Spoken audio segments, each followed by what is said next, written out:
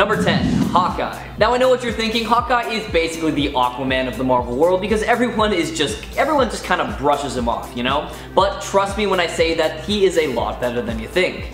Although Clint Barton doesn't actually possess any superpowers, he has always been a major asset to the Avengers or whatever team he's on, honestly. Clint is a master archer, specializing in any type of bow imaginable thanks to years of training, and he's capable of firing multiple arrows at a single target in a few seconds, hitting multiple targets in just a few quick strokes, and directly hit small targets in the greatest of distances. Not only that, but he is in peak physical condition for a human, has extraordinary eyesight, is an expert acrobat, and a master at many martial arts. As a part of multiple iterations of the Avengers, S.H.I.E.L.D., the Thunderbolts, and so many more, Clint has helped take down some of the biggest and baddest enemies in the Marvel Universe despite being a fairly average dude. There's so much more to this character that meets the eye, and I truly feel like he doesn't get all the credit that he's due, so check out his story for yourself, starting with his first appearance in 1964's Tales of Suspense, number 57. Number 9. Catherine Pryde. Catherine Kitty Pryde was leading the normal life of an extremely gifted 13-year-old girl in Deerfield, Illinois, when she began suffering increasingly intense headaches. Little did she know that the headaches were actually a result of Kitty's mutant powers emerging, which is the ability to pass through solid matter. Professor X soon after located her and sought to recruit her as a new member of the X-Men, and she eventually received permission from her parents to join the mutant team. The youngest person to join the X-Men, she was first portrayed as a kid sister to many older members of the group, filling the role of literary foil to the more established characters. She occasionally used the codenames Sprite and Ariel, cycling through several uniforms until settling for her trademark black and gold costume. Thanks to her training with the X-Men, she was able to further develop her powers to make them even more useful, as she is now able to use her phasing ability to phase alongside other people, phasing the entire X-Men team once. She can also camouflage herself, and after having her potential released by the Black Vortex, she was resistant to telepathic effects. Despite this immense power, she is low on this list today because she is unable to breathe while phasing, and in order to phase through an object, she has to know it's coming, which has been exploited many times. Take a look at her powers for yourself, starting with her first appearance in 1980's X-Men number 129. Number 8. Nightcrawler. The son of Mystique and the demon Azazel, Kurt Wagner was never legally adopted by anyone, but was raised within the circus. He grew up in Max Getman's circus, and his two closest friends were his quote-unquote adopted brother and sister, Stefan and Jermaine Sardos. Kurt and Stefan forged a true friendship as they grew older, and Stefan knew that his magical heritage might lure him to evil one day, so Stefan had Kurt promise him a blood oath, that if he ever killed without reason, Kurt would kill him as well. Long before his teleportation power emerged, Wagner had tremendous natural agility, and by adolescence he had become the circus's star acrobatic and aerial artist. He also possesses superhuman agility, the ability to teleport, and adhesive hands and feet. His physical mutations include indigo-colored velvety fur, which allows him to become nearly invisible in shadows, two-toed feet, and three-fingered hands. Also yellowed eyes, pointed ears, and a prehensile tail. He is also immortal due to him sacrificing his soul, which means there are no natural means of killing him anymore. In Nightcrawler's earlier comic book appearances, he's depicted as being a happy-go-lucky practical joker and teaser, and a fan of swashbuckling fiction. Nightcrawler is also a Catholic, and while that's not really emphasized as much as in his earlier comic book appearances, in later depictions Nightcrawler is more vocal about his faith.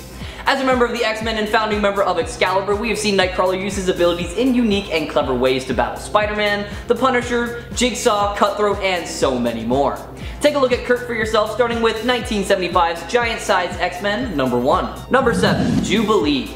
Born and raised in Beverly Hills, California, Jubilation Lee lived a pretty great life, honestly. Attended an exclusive school, and was believed to have potential to go to the Olympics for gymnastics. After one terrible night though, Lee lost both her parents and all of the family money, leaving her all alone.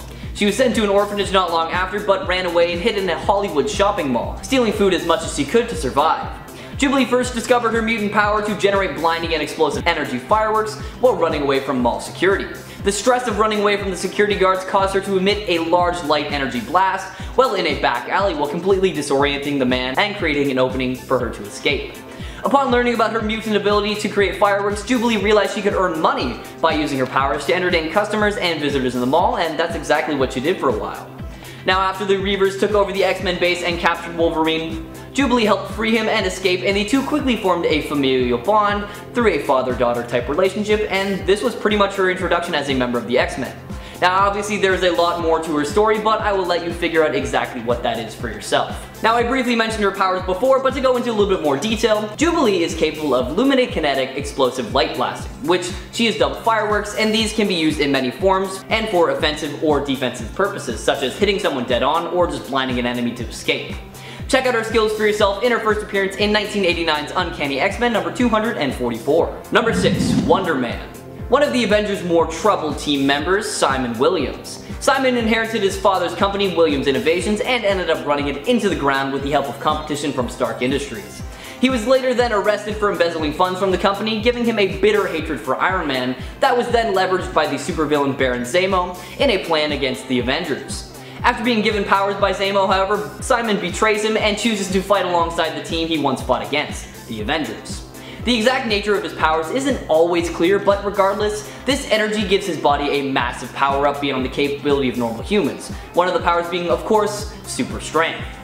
Wonder Man's strength is said to be on par with Thor and possibly even Sentry. I mean, he was literally able to knock Thor out once with a single punch, and this is a result of experiments by Zemo.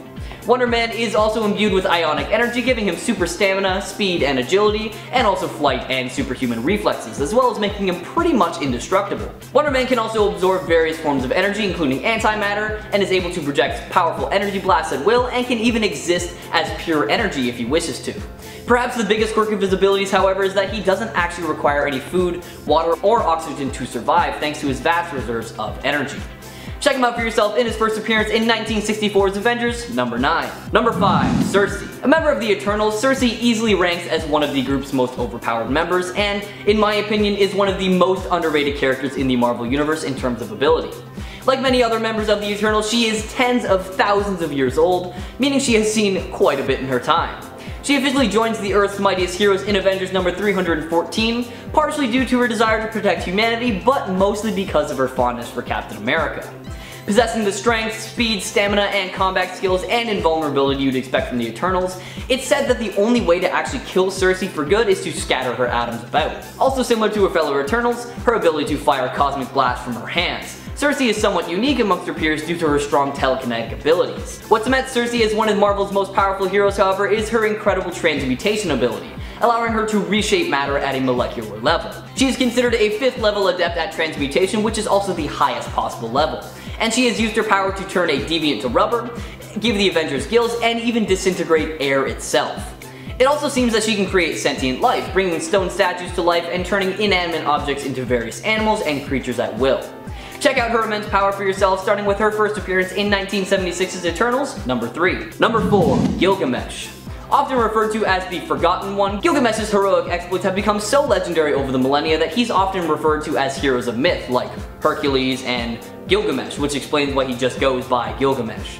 He is one of, if not the strongest member of the hidden group of superpowered beings known as the Eternals, an ancient race of genetically altered humans created by the Celestials.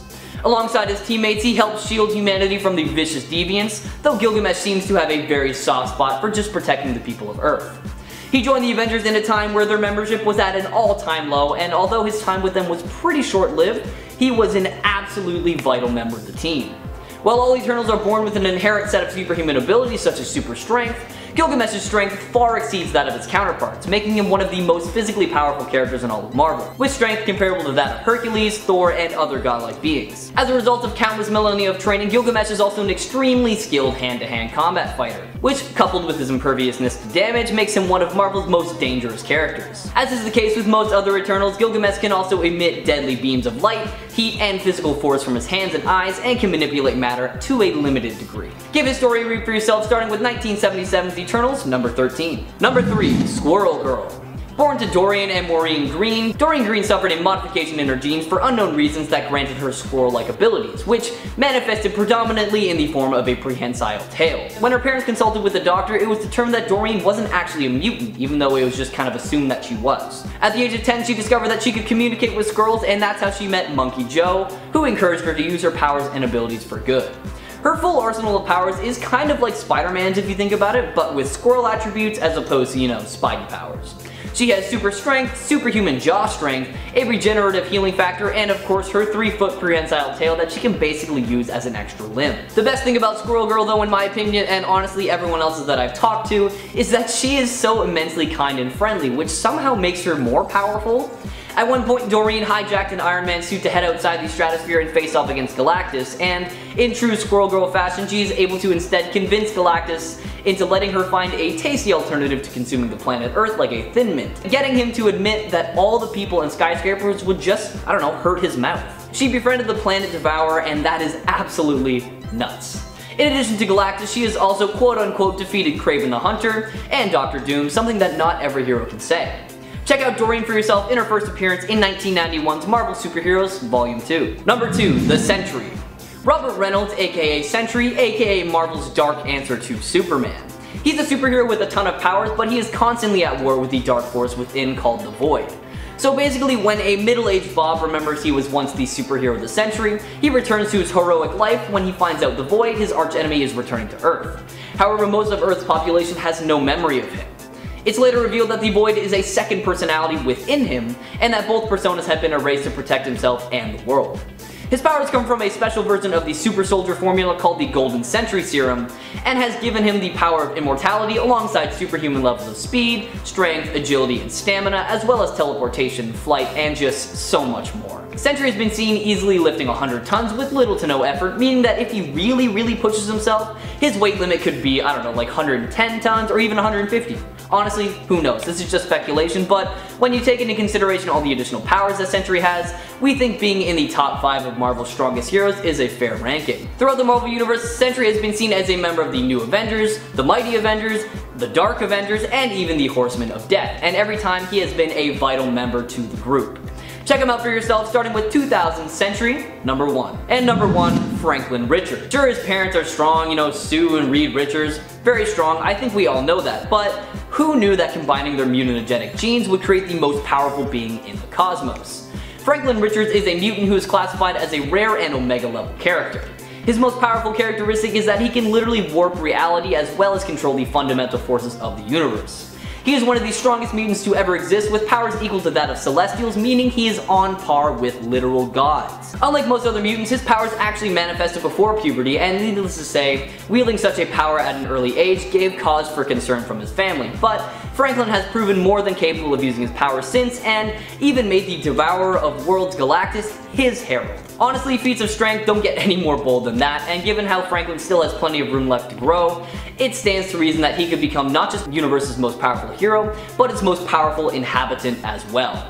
There's also an alternate universe where Franklin obtains immortality alongside all his original powers, which is just insane. It's just insane if you think about it. Check out his story for yourself in his first appearance in 1968's Fantastic Four Annual, number 6. Number 10, Dazzler.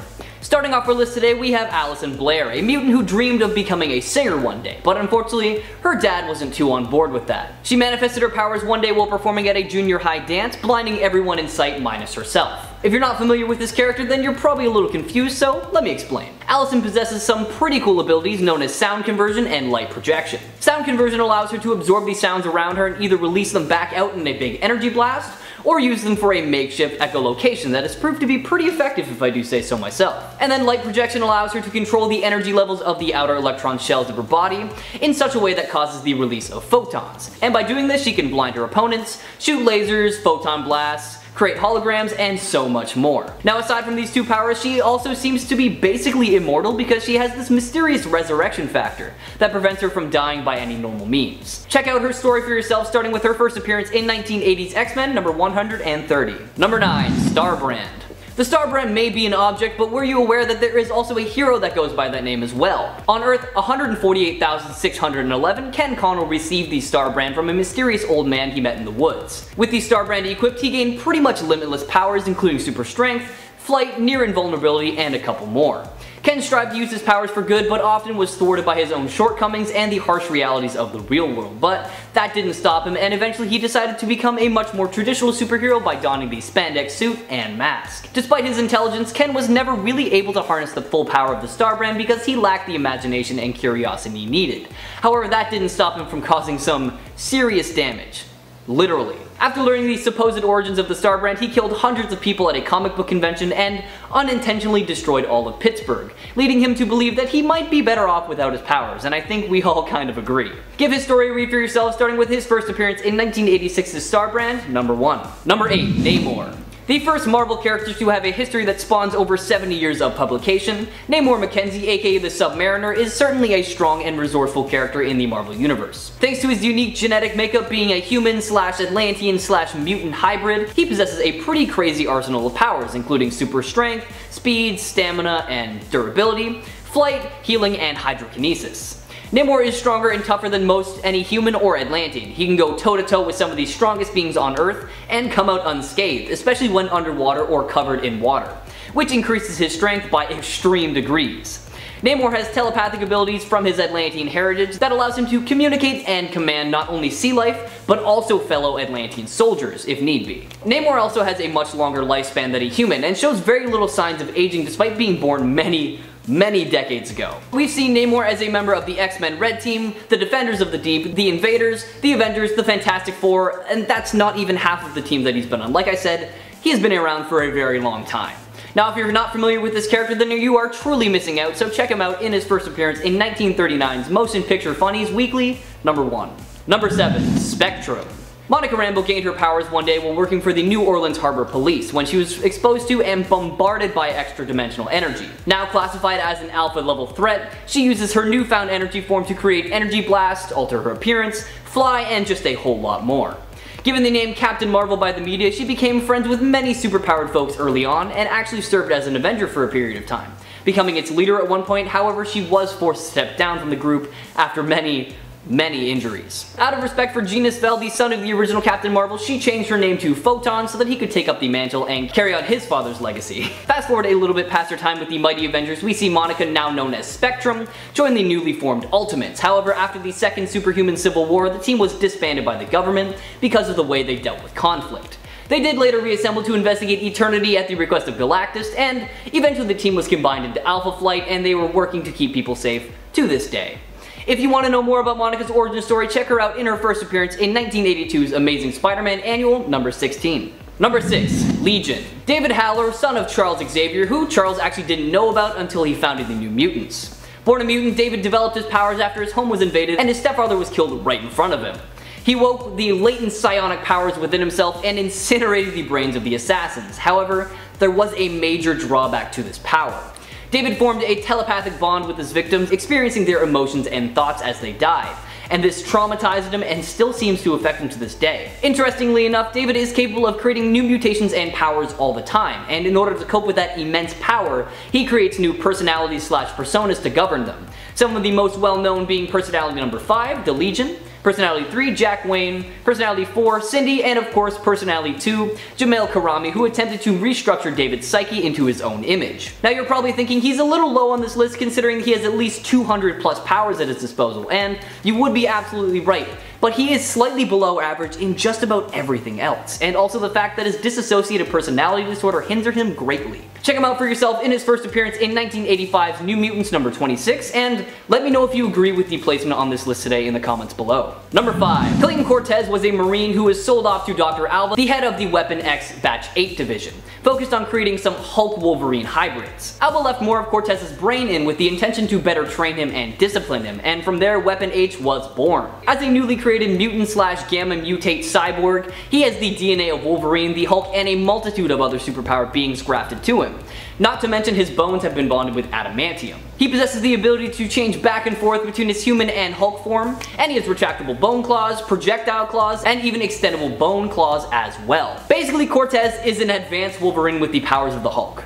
We've seen him easily take down the Hulk, the Wendigo, and a few more of our other favorite heroes and villains. According to Dr. Alba herself, it is said that Weapon H could easily kill every living being on Earth, and seriously, I believe her. Check him out for yourself, starting with 2017's Totally Awesome Hulk, number 21. Number 4, Sync. Everett Thomas was a mutant from Missouri possessing an ability known as synchronicity. This ability allows him to quote-unquote be in sync with the other superhumans in his immediate vicinity, and thanks to this he is able to gain and use whatever powers they have. This is all done through the aura that he emits, as it is what absorbs the energy around him. After the Phalanx crisis, Everett and the other youths were all relocated to the Massachusetts Academy, where they were trained to use their powers, received a formal education, and acted as the new generation of X-Men known as Generation X. He was briefly turned into a parasitic mutant by the team's arch-nemesis Emplet, who wanted to destroy Sync's happy family life. Under Emplet's influence, Sync menaced his family and friends until M, who he had difficulty syncing with, was able to defeat him. Skip ahead a bit and we see Sync find a bomb, and there were human students nearby. Everett synced with the nearest mutant, Monet. However, Monet was too far away, so he only received a portion of her powers, which happened to be her super strength. Using all of his might, he threw the human kids out the window, saving them from the explosion, but sadly, he was not able to save himself, dying to save his human peers. He does come back though, so don't worry. Check him out for yourself, starting with his first appearance in 1994's X-Men Volume 2, number 36. Number 3. Rogue. Easily one of the most well-known X-Men out there, Rogue is a mutant that was born with an incredible ability, albeit a harmful and involuntary one. She has the ability to absorb the powers, energy, memories, knowledge, talents, personality, and physical abilities of another human being, be them mutant or not, through physical skin-to-skin contact. This transfer is usually temporary, lasting for a period of time relative to how long contact was maintained, but the transfer may become permanent in certain cases, like how it seems she still has the powers of Wonder Man, or how she permanently absorbed Ms. Marvel and Sunfire's powers. You probably already know, but this power was pretty tough to control at first, and that deterred her away from any sort of romantic and physical touch. But eventually she learned to fully control her powers and married Gambit. Funnily enough, despite being known as a member of the X-Men, she was initially raised as a villain by Mystique and the Brotherhood of Evil, but she eventually reformed and turned to the X-Men. Throughout her publication, she has taken on the likes of the Dazzler, Ms. Marvel, Captain America, Thor, Nimrod, and Emplet, and the fact that she's still around to tell the tale just speaks volumes about her power. Check her out, starting with her first appearance in 1981's Avengers Annual, number 10. Number 2. Jack of Hearts. Real name Jonathan Hart, aka Jack Hart, the Jack of Hearts is the son of the scientist Philip Hart and an alien from the Contraxian race. However, he was unaware that his mother was an alien for most of his life. When Hart was a teenager, his father was murdered right in front of him, and in an attempt to hide from the killers, he was covered in a powerful chemical known as the Zero Fluid, and this mutated his body and gave him the powers he has today. From that point on, he was able to create powerful beams of energy from his body, and by further harnessing and honing his skills, he is able to fly. Not to mention, he also has super strength, stamina, and durability, and an accelerated healing factor. In an attempt to control his powers, Jack of Hearts built a containment suit that resembled the Jack of Hearts playing card. The lack of control became a very recurring theme with Jack of Hearts, including a stint in the Avengers where he had to spend 14 hours a day in a containment room to prevent self-destruction. When his powers became uncontrollable, he chose to finally leave Earth, exploding in space without harming any innocent bystanders. He does eventually return though in Avengers Disassembled and in the Marvel Zombie miniseries, so don't worry too much. Give his story a read for yourself, starting with 1976's Deadly Hands of Kung Fu, number 22. And number 1, Blue Marvel. Adam Brashear, aka Blue Marvel, was known as a child prodigy from a very early age, and has PhDs in electrical engineering and theoretical physics. After serving his time in the Korean War, Adam joined and led a project attempting to harness antimatter by creating a negative reactor. But there was an unexpected explosion, and both he and Connor Sims were exposed to radiation. Sims wasn't too lucky and his whole body disassembled, but Adam was able to become a stable antimatter reactor and develop some pretty sweet powers. As Blue Marvel, he possesses super strength, can manipulate antimatter into energy blast, can fly, is pretty much invulnerable, and is pretty much immortal as well, as he ages much slower than normal humans. As a part of the Mighty Avengers, both the 1970s version and the one led by Luke Cage, and the Ultimates, we've seen Blue Marvel go up against the likes of the Deathwalkers, King Hyperion, and one time he even flew directly through Shumagorath's head. He has also been seen to withstand the blast of a hydrogen and nuclear bomb, and able to withstand blows from Captain Marvel, so yeah, he deserves the top spot today. Check him out for yourself, starting with 2009's Adam, Legend of the Blue Marvel, number 1. Coming in at number 10, we have Taskmaster. Let's kick off the list with a villain who is pretty well known and is actually going to be the main villain in the next upcoming Black Widow movie. At face value, sure, Taskmaster is pretty strong, but I wouldn't put him in the ranks of strongest of all time. After all, he can still be killed by conventional means, unlike Galactus or Thanos. But what makes Taskmaster so powerful is his ability to train others. On more than one occasion, Taskmaster has been in charge of training armies to fight against heroes. Now because Taskmaster has his super drug which allows him to have insanely powerful recall, and he's able to mimic and decipher other people's combat styles, he could use this to prepare thousands of people to take down heroes in the perfect way. He would know exactly how to fight them, and he can display all of their techniques because he already knows them. So it's not so much that Taskmaster himself is massively powerful, but it's the way that he can apply his skills. Coming in at number 9 we have the Natural, a brand new villain on the scene, so the potential of their own power is still unknown, but it would seem at the very least they can beat the hell out of some of the most skilled heroes that are already calling themselves Avengers. In the first issue where we see the Natural take center stage, he comes into conflict with Bucky Barnes and the Falcon. The two of them are veterans of the hero world and should be able to take out a new villain with no problem. I mean, at first glance the Natural looks like a 20-year-old with the brightest blonde hair and eyes you have ever seen. He looks like he should be on a K-pop poster, not beating the hell out of two members of the Avengers. Well, that's exactly what he does. And before we can get any more details about who this brand new villain is, he has to run off and we have no idea where he went. I think it's safe to say that this guy could be one of the Avengers' most skilled enemies in the future. Coming in at number 8 we have Stiltman. I mean, the name alone is super lame. You couldn't call yourself anything cooler like Dr. Tall or Towerfoot or Lanky Larry, anything. But even though Stiltman is super lame at first glance and doesn't have any real powers outside of his super suit, he is actually quite strong. When you go through the list of heroes that he has gone toe to toe with and actually created a lot of issues for, he actually starts to look like a little bit of a big shot. Mind you, he's not going to be ripping down reality anytime soon, but he might just kick Wolverine in the head so hard he gets a concussion for like 30 seconds. Coming in at number 7 we have Bessie the Hell Cow. I mean, we have to throw Bessie on here just because your average comic fan would have never heard of her. It definitely caught me off guard. How do you make a cow that is so powerful it constantly comes back from the dead and has been a villainous threat for nearly 300 years? Well, you have Dracula bite the cow and drain the blood out of it. Then the cow dies. Then the cow comes back to life as a vampire cow and goes on the loose trying to murder anyone that gets in its way. And this cow has all the regular tropes that vampires have, so you better believe that she's going to be drinking blood all the time. Also, she has the ability to move her soul into another cow's body if she gets killed, so in a way she is immortal. And what if she can move her soul into another creature's body, like something even more powerful? Coming in at number 6 we have the Hulk. Wait,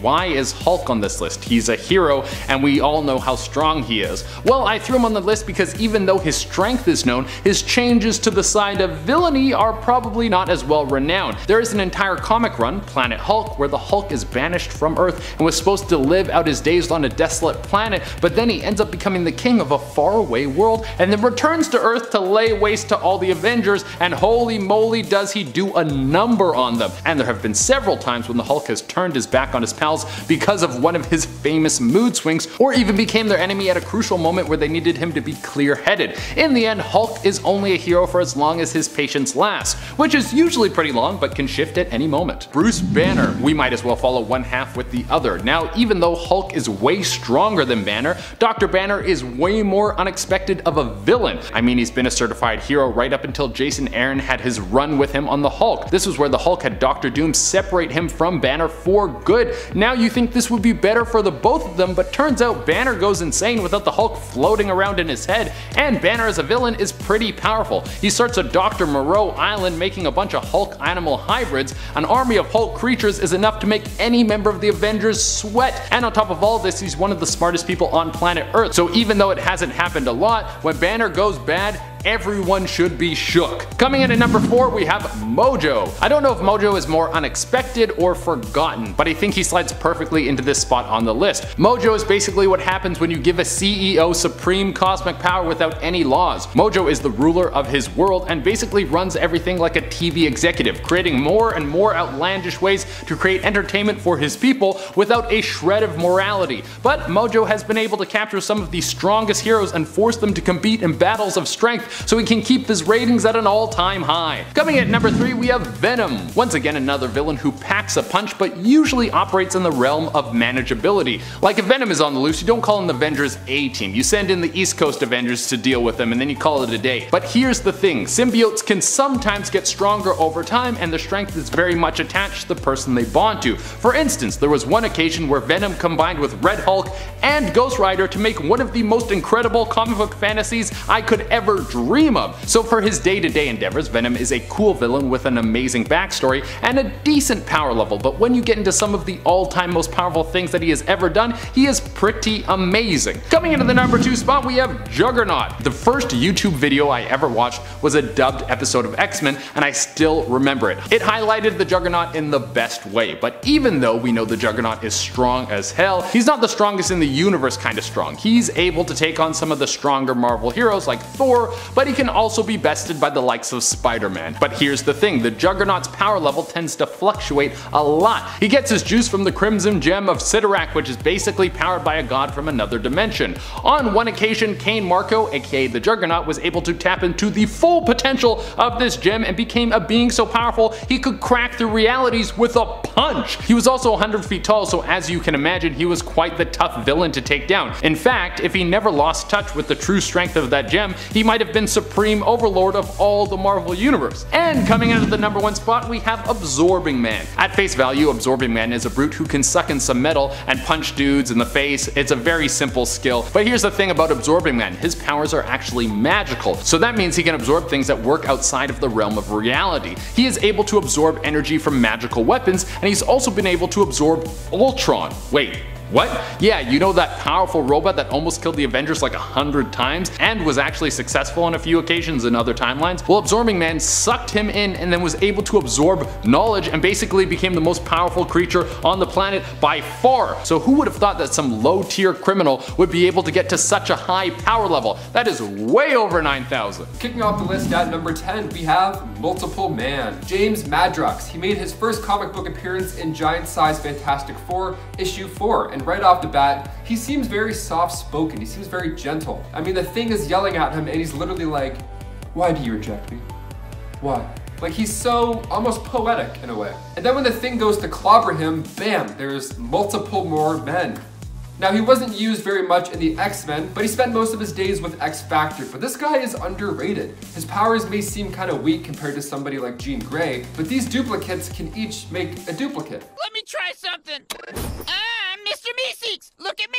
I'm Mr. Meeseeks. I'm Mr. Meeseeks. Look at me. Hi. At one point, this guy had 40 of him running around town. 40. Now, the duplicates think, they feel, and they act independently, but they're guided by the original James Madrox. In a way, they're guided. They kind of know what to do. Each of these duplicates manifests one aspect of James' personality, and the longer the time away, the more those traits become extreme. And if one of these duplicates passed away, he can sense that the general area where the body is, which is like the saddest radar ever. This guy could take over the world if he wanted. It would be like that scene from The Matrix, but with more monologues probably.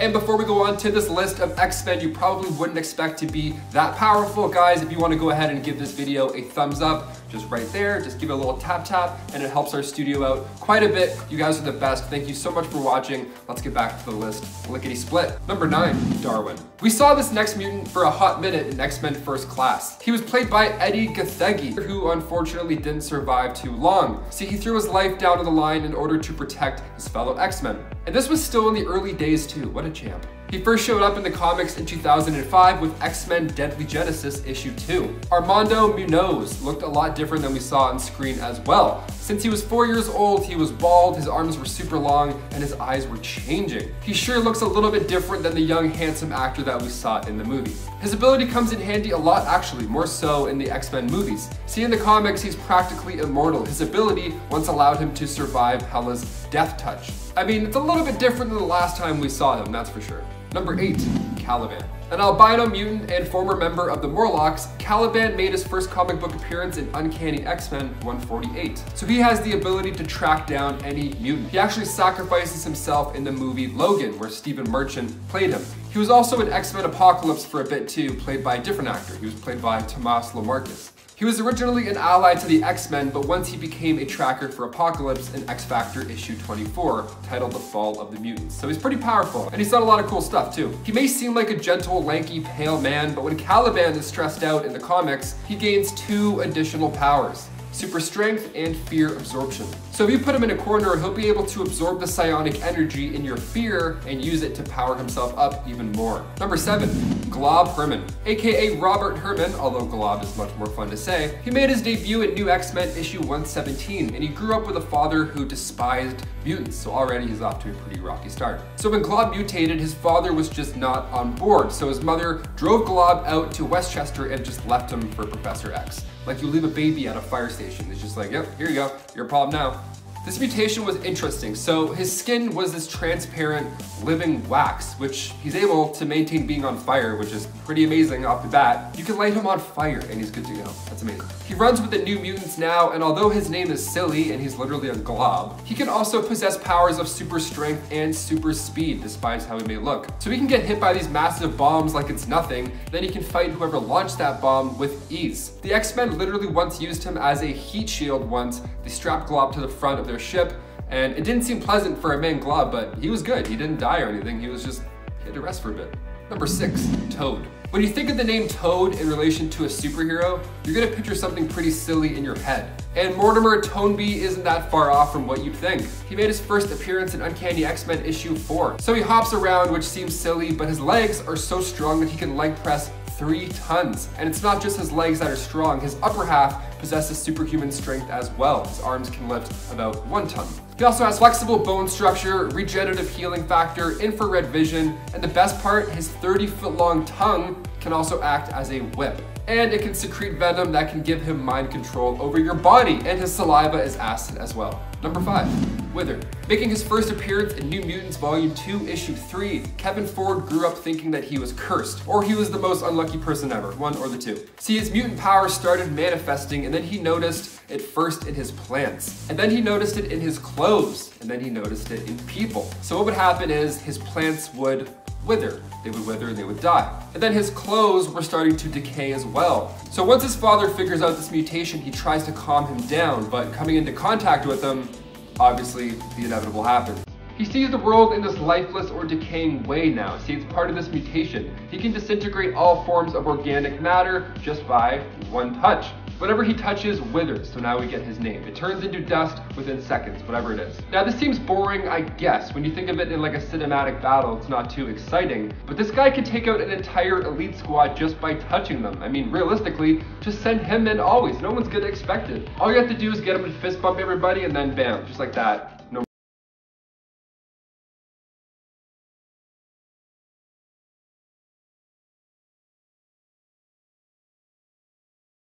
Nocturne. This next one, she comes from Earth 2182, where she's the daughter of Nightcrawler and Scarlet Witch. Now, she's got her dad's looks, unfortunately. She's blue, furry, she's got 3 fingers and 3 toes. She's got a tail and yellow eyes and pointed ears. Now, sure, she looks like she can take out any bad guy, like she looks like an alien. So she possesses the powers of both of her parents. She can blast off energy bolts, she can climb walls, but what makes her even more powerful is that she has the ability to possess others for 12 hours, or 1 lunar cycle. But once that timer is up, the victim is just completely out of it for 24 hours, just comatose. This super offspring packs a super punch, that's for sure. Number 3, Tattoo. Christine Cord made her comic book debut in the New X-Men issue 126. She was a student of the Xavier Institute, and she's known as Tattoo, well, because her mutation allows her to display messages or designs on her skin, and she can phase through matter, which is also kind of fun. She's pretty awesome. I mean, when you first think of her, you may just think of the skin messages and be like, oh, whatever. Maybe she's a spy. Maybe she can be like, send help and then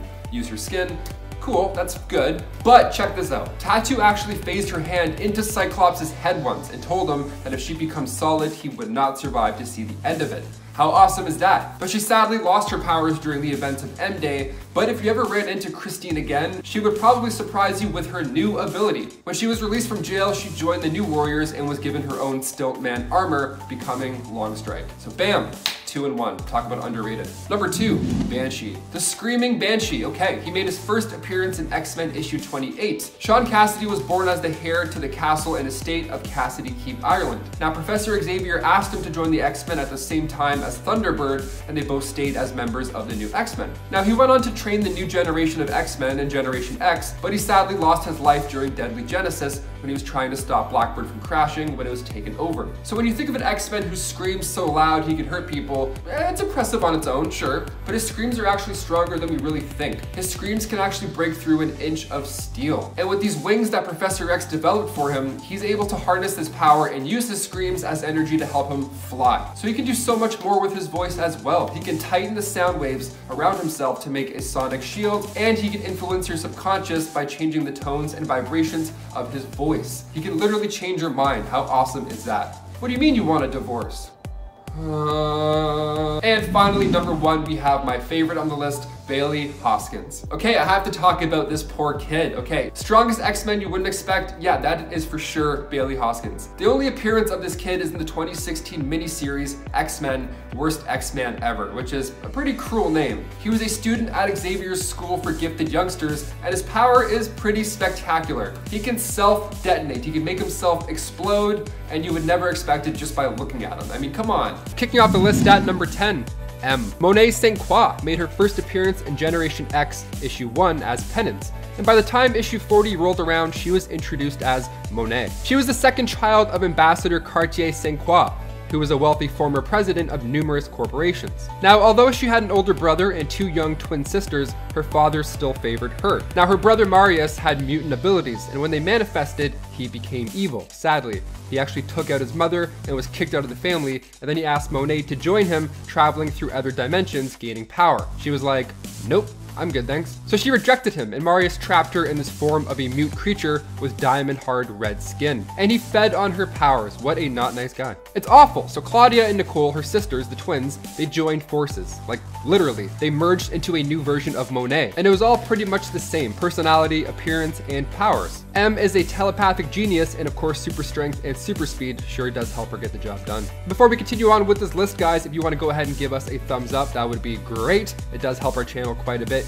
You guys are the best. Thank you so much for watching. Let's go right back into this list. I don't want to waste any more time. Number 9, Frenzy. Okay, Joanna Cargill. She made her first debut in X Factor issue 4. Now, she accidentally punched her father so hard that her hand went through his chestal plate, which is just a great way to find out you have powers. Now, her father was in no means a good person at all, but still, finding out you're a mutant in that way is pretty rough. That's pretty traumatizing for a young kid. So she became known as Frenzy, and she joined the Allegiance of Evil. Now, after the Acolytes disbanded, Joanna became ambassador for Genosha and stood by Magneto until she was captured by the US government in order to learn more about Magneto, but she didn't talk. She was a tough one. She didn't talk until Jean Grey entered and freed her, giving her the option to join the X-Men the easy way or the hard way. Jean used the hard way, and then Frenzy's entire attitude was changed. Her personality was like campy, it was awkward, not nearly as confident as before, but her powers were still there. She did help the X-Men find Magneto's base. She was a team member, even if it was forced and campy. So after Magneto's defeat, her mind control was released and she rejoined the Acolytes and then left the X-Mansion. Super speed, super strength, super stamina, super everything, you name it, she's got it. Her body has been described as being hard as steel, making the She-Hulk put up quite a fight. Number 8, Armor. Hisako Ichiki made her first appearance in Astonishing X-Men Volume 3, Issue 4. Now, she grew up in Japan before joining the Xavier Institute. She formed a close relationship with Wing and Blindfold once she joined Kitty Pryde's Paladin Squad. Now, her new close friends were being attacked one day by Ord of Breakworld, so Armor used her unique mutant abilities to take care of him with a mighty punch. She can create the psionic exoskeleton suit of armor, hence the name Armor. It's fueled by the energy of Hisako's ancestors. In the Ultimate Universe, her abilities create quite the spectacle as well. They appear in the shape of these massive animals, these great beasts, even dragons at some point. As if these abilities weren't surprising and fantastic enough, she also received combat training from Wolverine and tactic training from Cyclops. So she's kind of a big deal. Number 7, Vulcan. He named himself after the Roman god of fire, but Vulcan's real identity was that of Gabriel Summers. He was born after Cyclops and Havoc. Well, not really. He wasn't really born. He was actually surgically removed from his mother's body and placed in an incubator accelerator, then aged to be at his prime, and then sent to Earth to work for Dak and Shikari. One of those normal childhoods, you know? So he escaped and he was found by Moira McTaggart with no memories of who he is or where he came from. Poor kid. So he asked for Charles' help, and then all Kid Vulcan wanted to do was learn about his mutant abilities. Sounds like the perfect student. Like, come on, you're doing all the right things. Charles needed help from him and other newcomers to find the remaining X-Men. So Charles put him in this danger room as a training exercise to get them sharp in a short amount of real time. So it felt like months of training, but in fact it's only a few hours. And then Vulcan and this new team were sent to Krakoa to rescue the original X-Men. But Vulcan revealed to Scott that Xavier sacrificed his own brother to save him. Number 6, Maggot. That's a fun name right off the bat. Maggot? Maggot, or I mean Japheth, first appeared in Uncanny X-Men issue 345. He was born with 5 siblings but never grew at the same rate as them. And on top of that, he had struggled with pains in his stomach. Sadly, those pains turned out to maybe be cancer, and he feared that he would run his family dry with medical bills, so at just age 12, he left the South African village and started to think of a dark solution to his problem. Super tragic. So he ended up in the Kalahari Desert and was found by Magneto, who figured out that these stomach issues were actually these 2 slug-like creatures that lived in the boy's body, and they acted as his digestive system. Years later, Maggot reached out to Magneto in hopes that he would help him with this gross situation.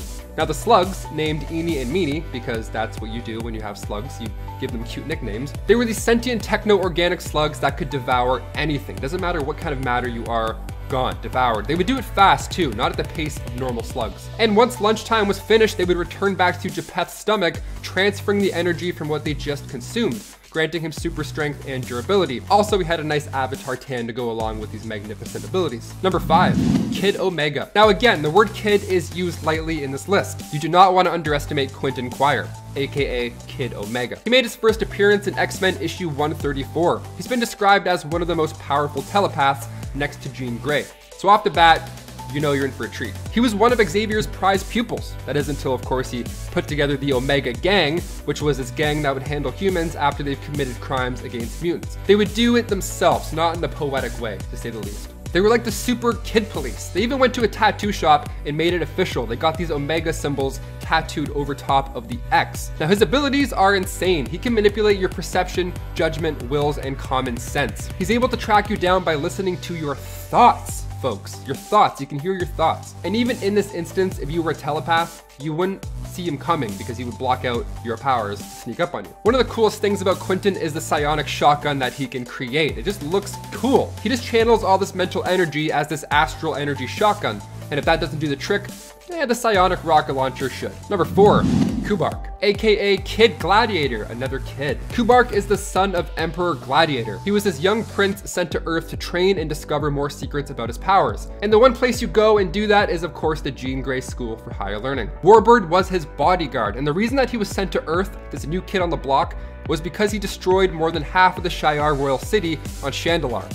Just for fun, you know? In Wolverine and the X-Men, he arrives and starts giving orders to other students, like to bring him snacks, the whole thing. And he wanted these students to call him their new Imperial Overlord. He's jam-packed with superpowers though. He can possess the ability to fly, and his eyes are pretty interesting, not just to look at. He has microscopic vision and can blast heat beams through those peepers. And with an incredible lung capacity, he can take in large amounts of air and blast it out, creating these hurricane-like winds. And if that doesn't work, he can use his breath to freeze you dead in your tracks. Number 3, Lifeguard, aka Heather Cameron. Lifeguard is such a cool character. Okay, let's talk about her. She's super unique. She made her first debut in Extreme X-Men issue 6. And judging by her name, yes, she of course started off as a lifeguard and also as a surfer. Her mutant ability is that of a lifeguard. Literally, her powers allow her to manifest whatever is needed to save the life of somebody near her. If you're allergic to peanuts, bam, EpiPen, stab, we're good. She's like the super medic of the X-Men. She's awesome. After the events of M-Day, Heather was one of the lucky to retain her abilities. She's almost a combination of Darwin and Mystique. Now, I talked about Darwin in part 1 of this list, so if you want a little bit of catching up to do, you know where to find that. Number 2, Zeitgeist. Axel Clooney. He was seen in Deadpool 2, and he made his first comic book appearance in X-Force issue 116. His ability, let's just talk about it. He can spit acid, like a lot of acid. So much acid. It can eat through any substance, and I think what makes this character even more wild is when he himself discovered these powers for the first time. Oh boy, okay. He was at the beach hanging out. He met this lovely woman. They clicked. It was romantic. They were nice. They were kissing on the beach. And then all of a sudden, this happens. A lot of acid puke. A lot of puke. Real nasty stuff. Ugh. But this guy is super powerful. Like, he can take on so many mutants. I mean, it's gross, but if only he didn't spew it out of his mouth, maybe he had fingers that could do the acid shooting, he would be less of a gag. Pun intended. And finally, coming in at number 1, Jubilee. Making her first appearance in Uncanny X-Men issue 244, Jubilee, aka Jubilation Lee, first discovered her mutant power of generating these dazzling sparkles from her hands. She was always seen as this little sister type character from the start, but she packs a powerful, pretty punch. She was discovered by Dazzler, Cyclops, Rogue, and Storm during a rescue at the mall, and when she followed the women back through a portal, she ended up at the X-Men's temporary base in the Australian outback. Jubilee and Wolverine ended up becoming a good pair, working missions together, and they were a fun duo. Now her powers grew to a whole new level when a vampire ended up infecting the area of Union Square. This happens in Curse of the Mutants, and Jubilee, being caught in the path of this infection, ended up becoming a vampire. It was a pretty big deal. Even before the vampire stuff, this is a highly underrated character. Kicking off the list at number 10, Wasp. Sometimes size matters. I mean, the Incredible Hulk can eat a car and then squish another car and toss it across San Francisco. That's awesome. But sometimes size doesn't necessarily matter. Janet Van Dyne may be small, but just like Ant-Man, she packs a mean punch. She made her first debut back in Tales to Astonish issue 44, and in the early 60s, she became a founding member of the Avengers. After her soon-to-be husband, Hank Pym, genetically altered her and gave her the ability to shrink down using Pym particles. She was also given biosynthetic wings implanted in her back to help her fly around while she fires bioelectric energy stings at bad guys. Donning the nickname the Wasp, she became Ant-Man's partner, and fans are excited that the release date being announced last week, we now get Ant-Man's third movie, Ant-Man and the Wasp: Quantumania, and it hits theaters February 2022. So in the MCU, Janet is finally an Avenger post-Endgame, and in Avengers issue 1, well, she was already on the roster. Number 9, Black Knight. Dane Whitman made his comic book debut in Avengers issue 48. He inherited his uncle Garrett's castle and had no idea that his uncle was the villain, the Black Knight. He found the Ebony Blade and passed its test, becoming the new Black Knight. He then decided to join the Masters of Evil like his uncle did, but he was going in undercover. He was on the good side, so he wanted to help the Avengers, but they still needed more. They didn't trust him quite enough yet. In Avengers issue 71, funny enough, titled Endgame, Dane joins the Avengers. Well, kind of. Like I said, they didn't trust him so much until he helped fight Kang the Conqueror, and then they were like, okay, he's cool, come on aboard. He's an excellent swordsmith, so much so that he's beaten the swordsmith in combat. And that sword that he uses as well grants him immunity to magical powers. Plus the dude rides a winged horse, an underrated Avenger for sure. And before we continue on with this list, if you want to go ahead and give this video a thumbs up down below, that would be super helpful. It helps us a lot, especially while we're working from home. You guys are the best. Thank you so much. Now let's bounce right back into this list. Number 8, Avenger X. Cressida made her debut in Avengers Volume 7, Issue 2. When the Avengers got help from the X-Men to track down the Stranger, Professor X helped by using Cerebro to direct them to northern Thailand, where they rescued a local woman named Cressida from the cosmic being. Now, she had this ability that could amplify the Avengers. They all got super jacked up, and even Cap said that he felt stronger. He felt like he could take on a full army. He's jumping higher, throwing 10 times harder. It's wild. When Scarlet Witch asked how she did that, she says she doesn't really know, but she feels sorry doing it. But the downside of her powers were kept hush-hush from Wanda. See, in order to empower them, she had to drain the life of everybody else in the village. And in the next issue, she was deemed an Avenger. She was given the tour, the whole thing. Welcome aboard. But meanwhile, while this is going on, at Sunshine Nursing Home, the same thing was happening to those who got the life drained from the village. Powerful team member, but maybe a little bit too dark. Number 7, Squirrel Girl. On to something a little bit more bright, let's go on to Doreen Green. She made her comic book debut in Marvel Superheroes Volume 2, Issue 8, back in the early 90s. She was born with these fantastic squirrel-like abilities, tail included. She learned she could communicate with squirrels at just age 10. Now, this sounds like a fairy tale so far, but don't let the tail fool you. She packs an incredible punch. For example, in an early comic, she took on Dr. Doom. In Marvel Superheroes Issue 8, she bumps into Stark, gives him a run for his money in order to prove how powerful she is, and then she shows Tony her power. She jumps, she hops, she climbs all around. It's pretty impressive. Squirrels start coming in from everywhere, and then all of a sudden they're commanded to jump onto Tony. And then Dr. Doom came and interrupted the whole thing. He jammed Stark's electronics, and in order to save Tony, she sent that horde of squirrels onto the Doom ship. It was amazing. And then voila, Stark is free thanks to the insane squirrel posse. Then the squirrels get down to Doom, and then he leaves. He taps out. He's like, I don't want anything to do with this. This is way too much for me. Guy straight up ran away. Doreen later joined the US Avengers on their 2017 run. Number 6, Sandman. Believe it or not, Sandman was once an Avenger. William Baker made his comic book debut in 1963 with The Amazing Spider-Man issue 4. And yeah, sure, most of the time the Sandman is considered a villain, but that's why we have to mention this small change of heart, because even bad guys, it's possible to change. It happens. He bumped into the Thing, a similar looking looking guy, you know, being big and beige and big and all. So they had a little chat about life and how to use your abilities maybe for the greater good. So we started to help Spider-Man a bit here and there, and then in Avengers issue 329, Captain America announced a new Avengers team, and on that roster was Sandman. He was one of the 7 reserve members. He of course didn't last long because, well, he was a reserve member for one, and coming from the villain side already, I'm sure he wasn't too committed. How great would that have been if the good guys had a sand dude? Wouldn't that be great? We could use the sand guy. Number 5, triathlon / 3D man. Okay, 3D man / triathlon, aka Delroy Garrett Jr. He joined the team in Avengers Volume 3, issue 27. He showed up and just whooped everybody's ass. It was great. The team basically had to hire him on the spot. They had no choice. But before this, he grew up running, hence his name Triathlon. He competed in the Olympic Games and he was crushing it. That was until he tested positive for steroids. And then he got his 3 medals taken away from him. So he turned to religion, to the triune understanding, and the group's founder, Jonathan Tremont, had found a fragment of a mysterious object and used it to give Garrett the powers of 3D man, the 3D man himself. Look out. I would see a 3D man movie in 3D. God, what a ride that would be. You just don't put on the glasses and you don't see half the movie. You're like, oh, I get it. It's cool, it's cool. Number 4, US agent. Okay, spoilers coming in hot for Falcon and the Winter Soldier. If you haven't watched it yet, pause this video, watch the entire series, and then come back and click play.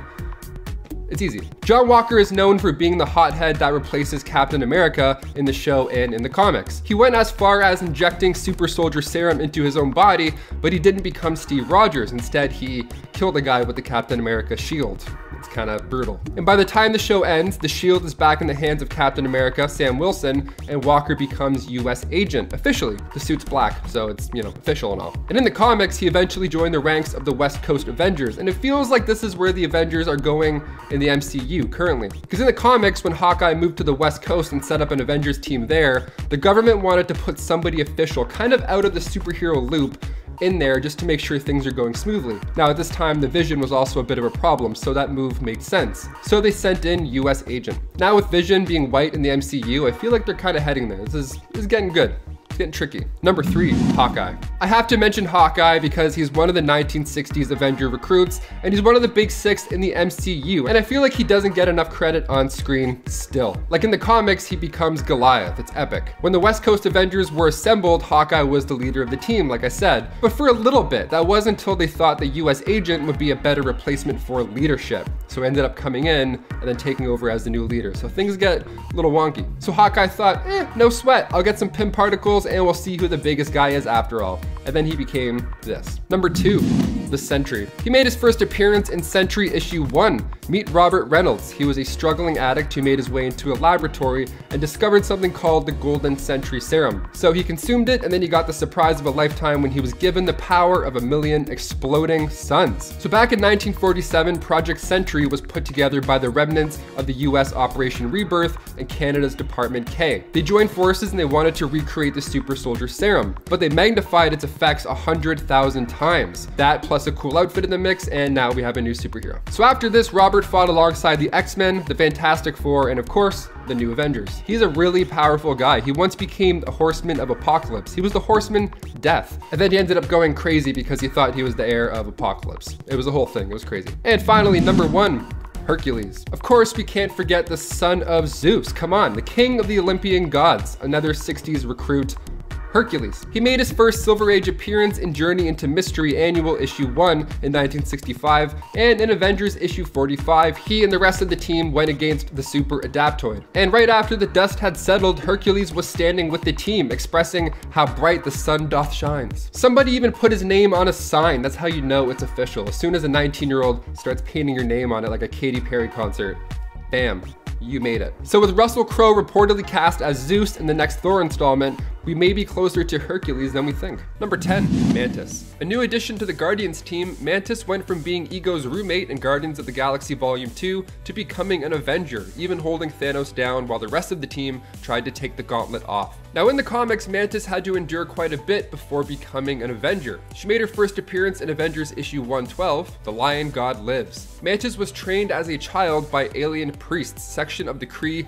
who thought that she was destined to be the celestial Madonna. She was killing it in martial arts, hence the nickname Mantis. Now her real name is Brant, but Mantis sounds much Much more fun. No offense to all the brands out there. Those priests enhanced her mind, giving her telepathic abilities, and on her 18th birthday, she was given the gift of a lifetime, when her mind was wiped and she was instead given false memories of her childhood as an orphan in Vietnam, to experience a normal life. Because that's part of the celestial Madonna route. Nothing builds that Madonna power more than some time in Vietnam, right? And in doing so, Mantis learned to hold it down on her own quite easily. Number 9, Dr. Druid. Anthony Ludgate entered Marvel Comics in Weird Wonder Tales issue 19. He's a bit of a smarty pants, some would say.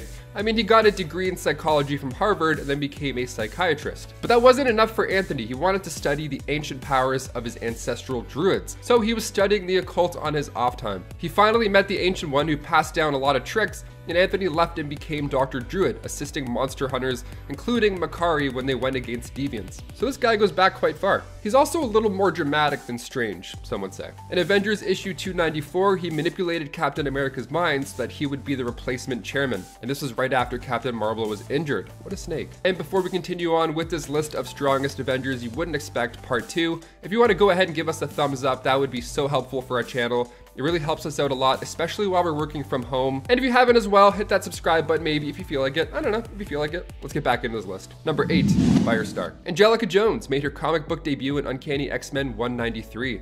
She was born with, well, as you would guess by her name, the ability to generate great heat. Cerebro found her, but the Hellfire Club got to her moments before. She was learning a lot under the White Queen's guidance, honestly, unaware of the cruel nature of the club, of course. See, Frost actually gave her the nickname Firestar. So then Firestar joined as a reserve member in Avengers Volume 3, Issue 4. Yeah, so Hawkeye demanded that one of the 2 new members that they're recruiting has to be Firestar.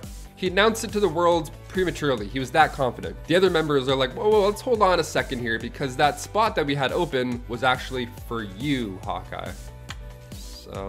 But they settled on reserve member. That's fine, that's good enough. Now cut to issue 7, the former X-Men member became a full Avengers member. Firestar was also amongst the lucky 198 mutants to have kept their abilities after the Scarlet Witch decimated the mutant population. Number 7, Whizzer. This dude was only an Avenger for 4 years in the comics, but he's funky enough to mention. I feel like we don't talk about Whizzer enough. Robert Frank Sr. made his first appearance in USA Comics 1, and after a run-in with a Cobra, he was bitten and his father had to use mongoose blood to try and save him the old-fashioned way, where he sucks the poison out. Some wives' tale, and it surely worked, but his father had a heart attack during this do-it-yourself transfusion and bit the bullet. Robert, on the other hand, was blessed with super speed after this. And then he became the Whizzer. Great name, great name. He joined the Avengers in issue 173 back in 1978, but he met his fate in Vision in the Scarlet Witch issue 2 in 1982. Number 6, Demolition Man. Dennis Murphy, born in Detroit, Michigan. He looked up to superheroes quite a bit, as do most of us. He was actually great at football, but he wasn't great enough to be recruited professionally. Sad times. But then that's when the power broker comes in to strike up a bargain. Super strength ought to help you with those home games, right, Dennis? Let's do it. Well, what happened was he got so strong that if he did decide to play football with these humans, he would probably break through them. His name is Demolition Man. Nobody would expect this guy to be an Avenger because he wasn't even the best football player. That's like what Peter Parker says. He's like, I couldn't do stuff then, so I can't do stuff now. You know? He joined the Avengers in Captain America issue 349. He helped Battlestar and US Agent free Captain America, and when US Agent and Flag Smasher started to get a little distracted, D-Man himself finished the mission properly. Number 5, Lightning. Living lightning, here we go. It's hard to imagine that a man made of lightning would ever not get the spotlight, but that's what happens when you share the pages with this team. Lightning, aka Miguel Santos, first came into comics as a villain, actually, but he joined the West Coast Avengers in issue 74. Now, his father, cut to way before, his father was part of this group called the Legion of Living Lightning, or LOL, as some would say. And when they tried to gain control of the Hulk, which is a terrible idea, his father was killed in action. Again, terrible idea, don't fight the Hulk. So Miguel wanted to learn more of his father in the Legion, so he broke into the Legion's headquarters, and while he was snooping around, one of the machines turned on, and he turned into a living energy. Now, he almost joined the Great Lakes Avengers at one point, but only because he thought GLA meant Gay Lesbian Alliance. I don't think Great Lakes are as exciting, but you never know. We have one over here, it's Lake Ontario. It's way too cold and smelly. No. I would much rather Gay Lesbian Alliances. The team had the worst luck when it came to recruits. Let's just say that. Number 4, Stingray. Walter Newell made his comic book debut in Tales to Astonish issue 95. Now his life began as an oceanographer and an engineer, and once he created And once he created a suit built for deep sea exploration, a cool nickname was bound to come afterwards. Stingray, there it is, that's a cool nickname. He was ordered to bring in Namor to investigate the disappearance of water from our oceans. He ended up working with Namor numerous times, Water Bros for life, and then he joined the team as a reserve member in the Avengers issue 319. Funny enough, in the Armor Wars storyline, Iron Man wanted to recover all these suits that had Stark tech in it. So he comes in, knocks out Stingray, and then after attaching the Negator pack, nothing happened. So the suit was indeed not stolen. You know, it's always nice when you knock someone out for no reason. I'd love to see him make an appearance in the Armor Wars Disney show, but I think we need a lot of other stuff first before we even look at Stingray. Although he is cool. Number 3, Jack of Hearts. Jonathan Hart, son of Philip Hart, a brilliant scientist who developed a liquid called Zero Fluid, and his mother was actually part of the Contraxian race. Now, the alien woman was also a scientist sent to discover this energy source to help their dying Contraxian son. Now, the alien lady heard about Philip Hart's experiments, so they met, got married, and then out came Jack. And then later on, when Jack was a teenager, his father had completed the Zero Fluid, but was sadly killed by the agents of a criminal corporation who wanted the fluid for themselves to market it. Classic bad guy stuff. Give us your fluids, let's fight. So when Jack hid in his father's lab, he was covered in said Zero Fluid, and then he started to glow and change and become more powerful, becoming the Jack of Hearts. Energy was just oozing out of his body. He handled his father's killers easily after that. He then joined the Avengers in Volume 3, Issue 43. Number 2, not one, but 2 guns. He's got 2 guns, the 2-gun kid. Let's talk about him. Of course, we can't forget this rootin' tootin' Avenger. Look out, gang, here he comes. Matt Hawk joined the team in Avengers 142. This guy's fun. Now, the cover alone, let's talk about this. The Avengers versus the wild Western heroes of all. Let's go, I'm gonna read this right now. He was a Harvard-educated Boston lawyer who settled in 1870s Tombstone, Texas, after the Civil War. Like the Civil War, not Civil War, like the Civil War. You get it? I don't really have to pitch what his life was pre-Avengers. I mean, there's horses, there's shooting, there's lots of nice boots. One day he saved the life of this elderly man. He was getting picked on by a rootin' tootin' gang. But this man just happened to be legendary gunslinger, Ben Dancer. It's Ben Dancer. So Ben is exactly what you'd imagine in your head. I read all of his lines in Sam Elliott's voice because, well, of course I did, look at him. So he of course trained Matt, and then when the Avengers fought Kang back in that era, so once the dust had settled, literally, the dust had settled, the 2-gun kid came back to the modern era with the team. And Hawkeye had a pretty good time as well. This is when he started to dig the West Coast life. He wanted to leave the Avengers because being a bow and arrow man made more sense to be out there than Manhattan. I have to agree. And finally, number 1, we can't forget about him, the Forgotten One. Gilgamesh made his first appearance in Eternals issue 13. He was born before the Ice Age, and in 3000 BC, the Eternal became Gilgamesh, king of Uruk in Sumeria. In ancient times, he would wander the earth battling tyrants and taking down beasts. He would fight alongside Hercules, and he even took down the demon dragon Zeus. He fought for the Roman Empire as a centurion, just taking out tribes left and right, and then he joined the Avengers in issue 300. And currently, he works alongside Hercules and the gods of war. Now, I feel like we're gonna see this guy soon in the MCU. I mean, the Eternals movie, Thor, Love and Thunder, bringing in some gods.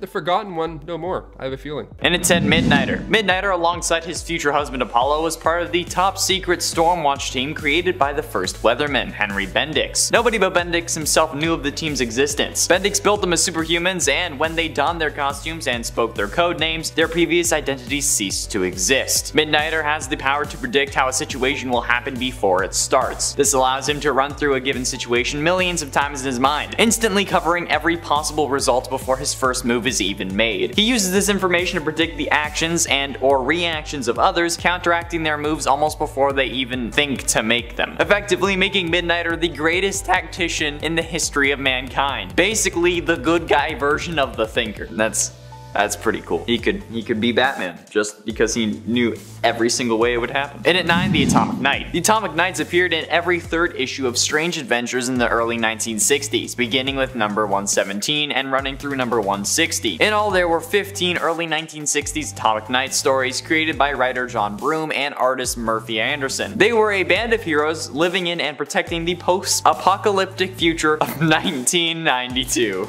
Yep, at that point it was the future. Following following the catastrophic Hydrogen War of 1986. A petty tyrant named the Black Baron ruled a small section of the Midwestern United States with an iron fist. He was opposed by Sergeant Gardner Grail of the Atomic Knights, who wore medieval suits of armor that were impervious to the Baron's energy weapons, the armor having been irradiated in the war. Gardner Grail also has precognition, and wears a suit of armor that grants him enhanced speed, strength, endurance, and lets him blast energy, as well as being adaptable to other technology. In innate Acrita, Andrea's father was Bernardo Rojas, once a renowned leader in Central America who researched pre-Hispanic cultures at a university in Mexico. She lived alone with her cat named Zapata, named after one of the revolutionary leaders in Mexico. Acrita specialized in striking against organized crime. Every time she caught a perpetrator or helped avert a tragedy, she cited a literary quotation, or if she had the time, painted graffiti insulting or challenging the local authorities, which might hint at her being a bit of an anarchist, which honestly I'm kinda into. This character seemed to be kind of a Mexican Batman, and despite her anarchist tendencies, she often worked with another two Mexican superheroes, Iman and El Muerto. Together with these two allies and Superman, she once saved Mexico and the world from the total destruction from a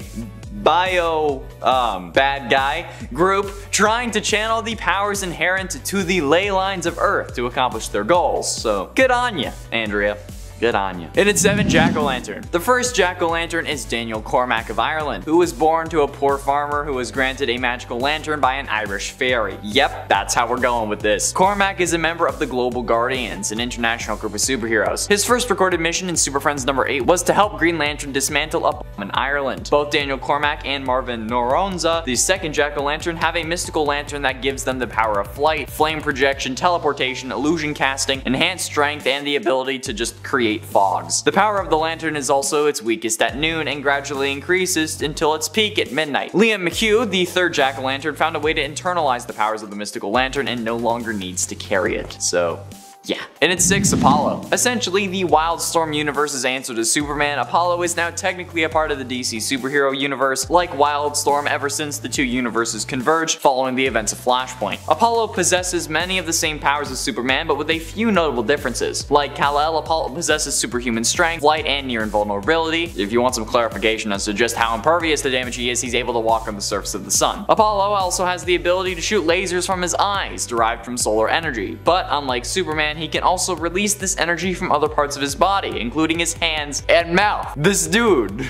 can fire lasers from his mouth. He uses hyper beam in real life. His only real weakness is that he relies on the sun for his powers, so if he doesn't get enough exposure, his powers will diminish, but hey, at least Apollo isn't vulnerable to kryptonite. Halfway through into number 5, Swamp Thing. In a secret facility located in the Louisiana swamplands, scientist Alec Holland and his wife Linda invented a bio-restorative formula that would solve any nation's food shortage problems. Ferret and Bruno, thugs working for Nathan Ellery, barged into Alec's lab, knocked him out, and planted a bomb in the facility. Alec woke up just as the bomb exploded, and in the flames he ran into the swamp. His body had been drenched in the bio-restorative formula, and this affected the plant life of the swamp, imbuing it with Alex's consciousness and memories. The newly conscious plant life then formed a semblance of a human form and rose up from the bog as the Swamp Thing, the latest in a long line of Earth elementals created when the Green was in need of protection. His body is composed of sentient vegetable matter, he has the ability to nourish himself, superhuman strength, elemental control, chlorokinesis, astral projection, biofission, immortality, regeneration, size alteration, resurrection, you name it, and Swampy can do it. Swampy away!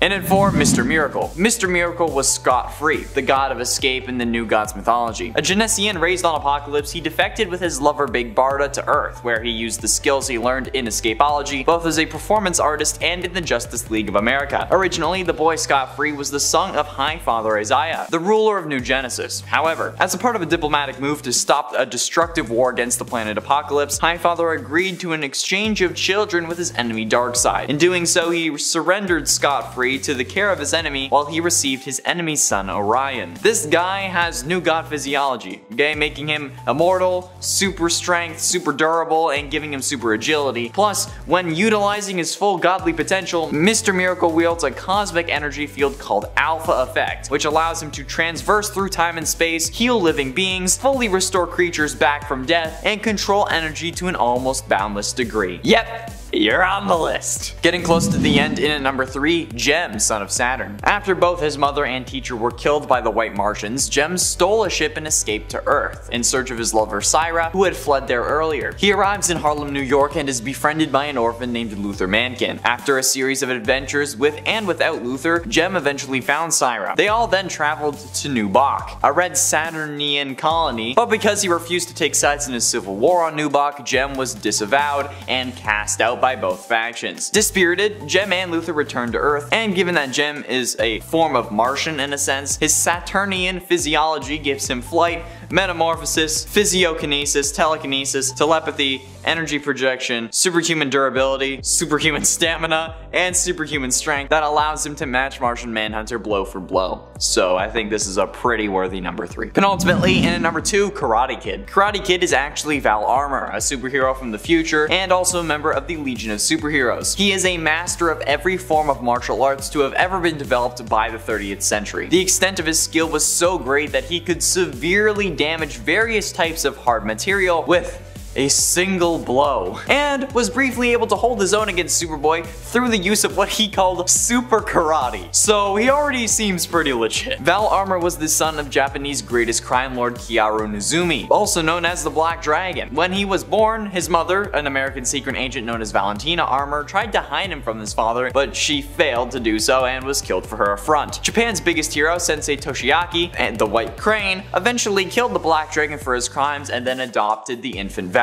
He raised Val as if he were his own son and trained him in all manner of martial arts. Val became the youngest warrior ever to earn the title of samurai, and he went on to work for his local shogun. However, after trying his best and failing to please his supervisor, he quit and searched the galaxy for new forms of battle to master. That just goes to show you, people, appreciate your employees, otherwise they're gonna quit and go search the galaxy for new forms of martial arts, okay? And finally, in at number 1, Blue Beetle. Jamie Reyes was a relatively normal high school student from El Paso, Texas. His father ran a garage and his mother was a paramedic, and he had a little sister who was a total brat. Jamie hung out with his 2 best friends, Brenda and Paco, and he acted as like the mediator between the hardworking Brenda and the laid-back Paco. By both Brenda and Paco's accounts, he was a good friend, kind of person who could just let them be themselves and would always make things better. Jamie aimed to help his father out in the garage, but Alberto turned him down, not wanting to see his son grow up too fast. Ted Cord, the second Blue Beetle, had come into possession of the Blue Beetle Scarab, the artifact which had given Dan Garrett, the first Blue Beetle, his powers. The Scarab had been presumed destroyed early in Ted's superhero career, but it was discovered intact in a pyramid in the Middle East. This is where Jamie gets his powers as well. What are those powers, you ask? The Scarab can and will use its powers of its own accord. Jamie, however, can override the Scarab if need be, and should Jeremy fall prey to mind-altering power, the Scarab will take control of the armor. So it will act on its own, and basically he's not mind control anymore because it's just the Scarab doing it, not actually him. And we'll move on to number 10, which is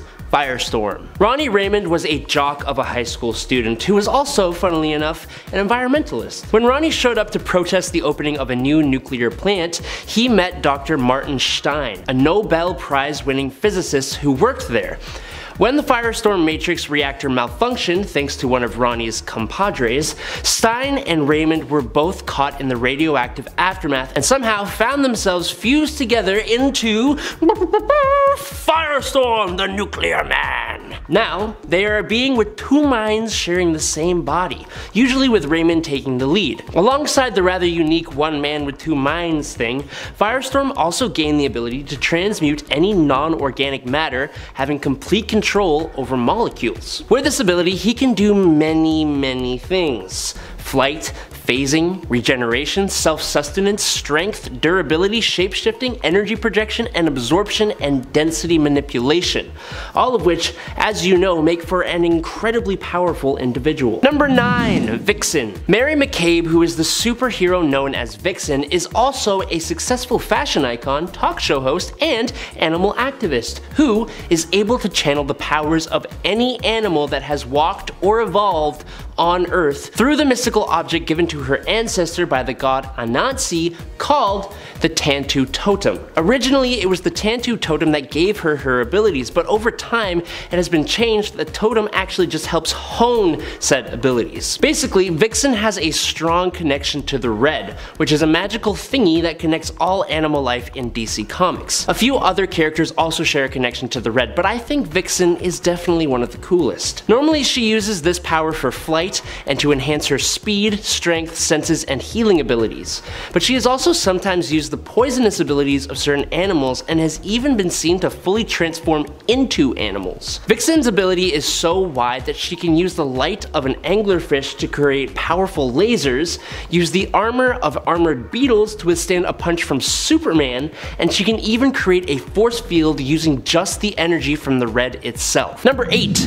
Blue Beetle. The Blue Beetle Scarab is what gives this hero their powers. I say there because the Blue Beetle has been multiple people over the years. Dan Garrett and Ted Kord were the first, with the most recent Blue Beetle being Jamie Reyes, and he will also be the one featured in the DCEU, so I'm gonna mainly focus on him, sorry. Once the Scarab latches onto Reyes' spine, it can manifest various powers.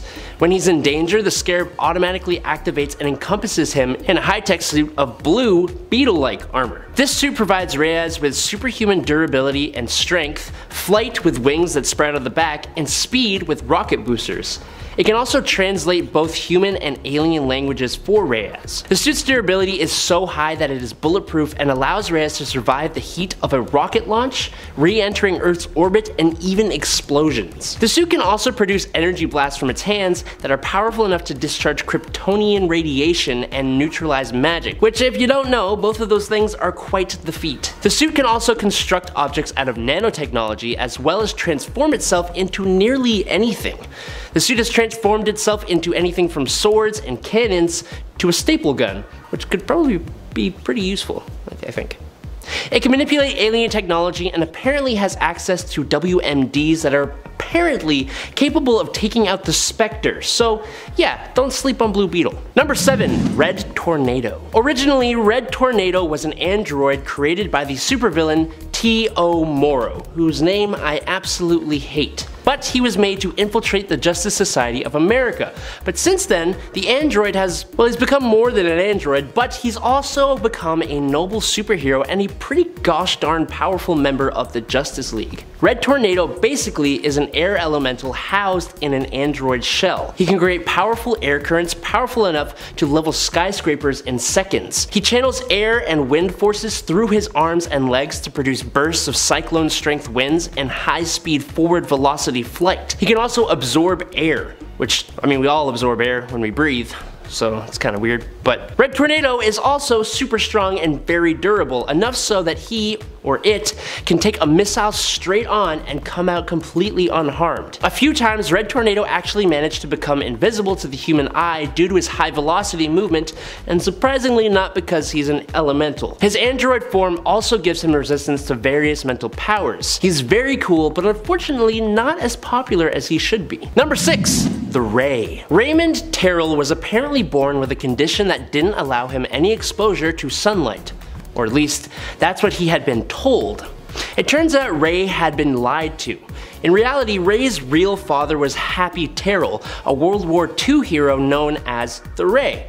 So it turns out Raymond was born with tremendous superpowers that only awaken with light exposure. Upon discovering his new powers, he actually went invisible for about 4 years, before saving a friend, turning the assailant invisible, and then restoring them to scare the bejesus out of them. Ray is a being of light and has many abilities as a result. Once his body absorbs natural light, like sunlight or artificial light, he can direct the energy to rearrange molecules into any form, matter, or energy. With the projected energy, he can fly, project rays, beams, and bolts of destructive light, and create constructs out of pure light similar to how a Green Lantern can do it. Obviously, he can bend light to make himself or others invisible, but he can also do a similar thing in order to create illusions. And after consuming light energy, he can sustain himself off of it, not needing to eat or drink. Number 5. Metamorpho. Rex Mason was a globe-trotting adventurer and archaeologist who encountered the Orb of Ra on one of his journeys attorneys. This orb mutated him just a little horribly, but alongside the mutations, it also gave him the power to convert his body into any element. If you ask me, it's a pretty fair trade-off. I would take it. Using the power to shapeshift his body into various forms using the elements, he became a hero. Now Rex can stretch, bounce, elongate, control, and reshape his body as if it were made out of rubber or plastic.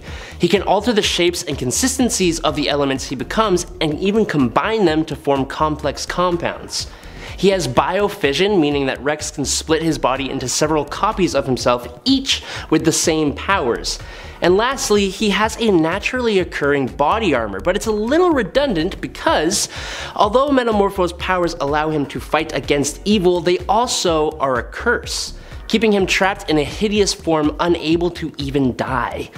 He's not hideous, honestly. People are just kind of judgmental. Number 4, Stargirl. Starting off as Star-Spangled Kid of the team Stars and Stripes with her stepdad, Pat Duggan, after joining the JSA, Courtney Whitmore is given the Star Rod when Jack Knight decides to quit being Starman. To continue his legacy, eventually she officially declares herself as Stargirl. Now, as Star-Spangled Kid, Courtney used the Cosmic Converter Belt, which enhances a number of Courtney's abilities such as her agility, durability, speed, stamina, and strength, as well as allowing her to create Star Blast from the stored energy of the belt. When she became Stargirl, she still kept this belt, but now she's using the Star Rod, which allows her to fly as well as absorb energy which she can project into various uses, such as blasts and force fields. Also, because the rod is attuned to her, it can receive mental commands from a distance, so she can do multiple different things here. Pretty good. Number 3, Aztec. Okay, since we are talking about a character who has a lot to do with Aztec mythology,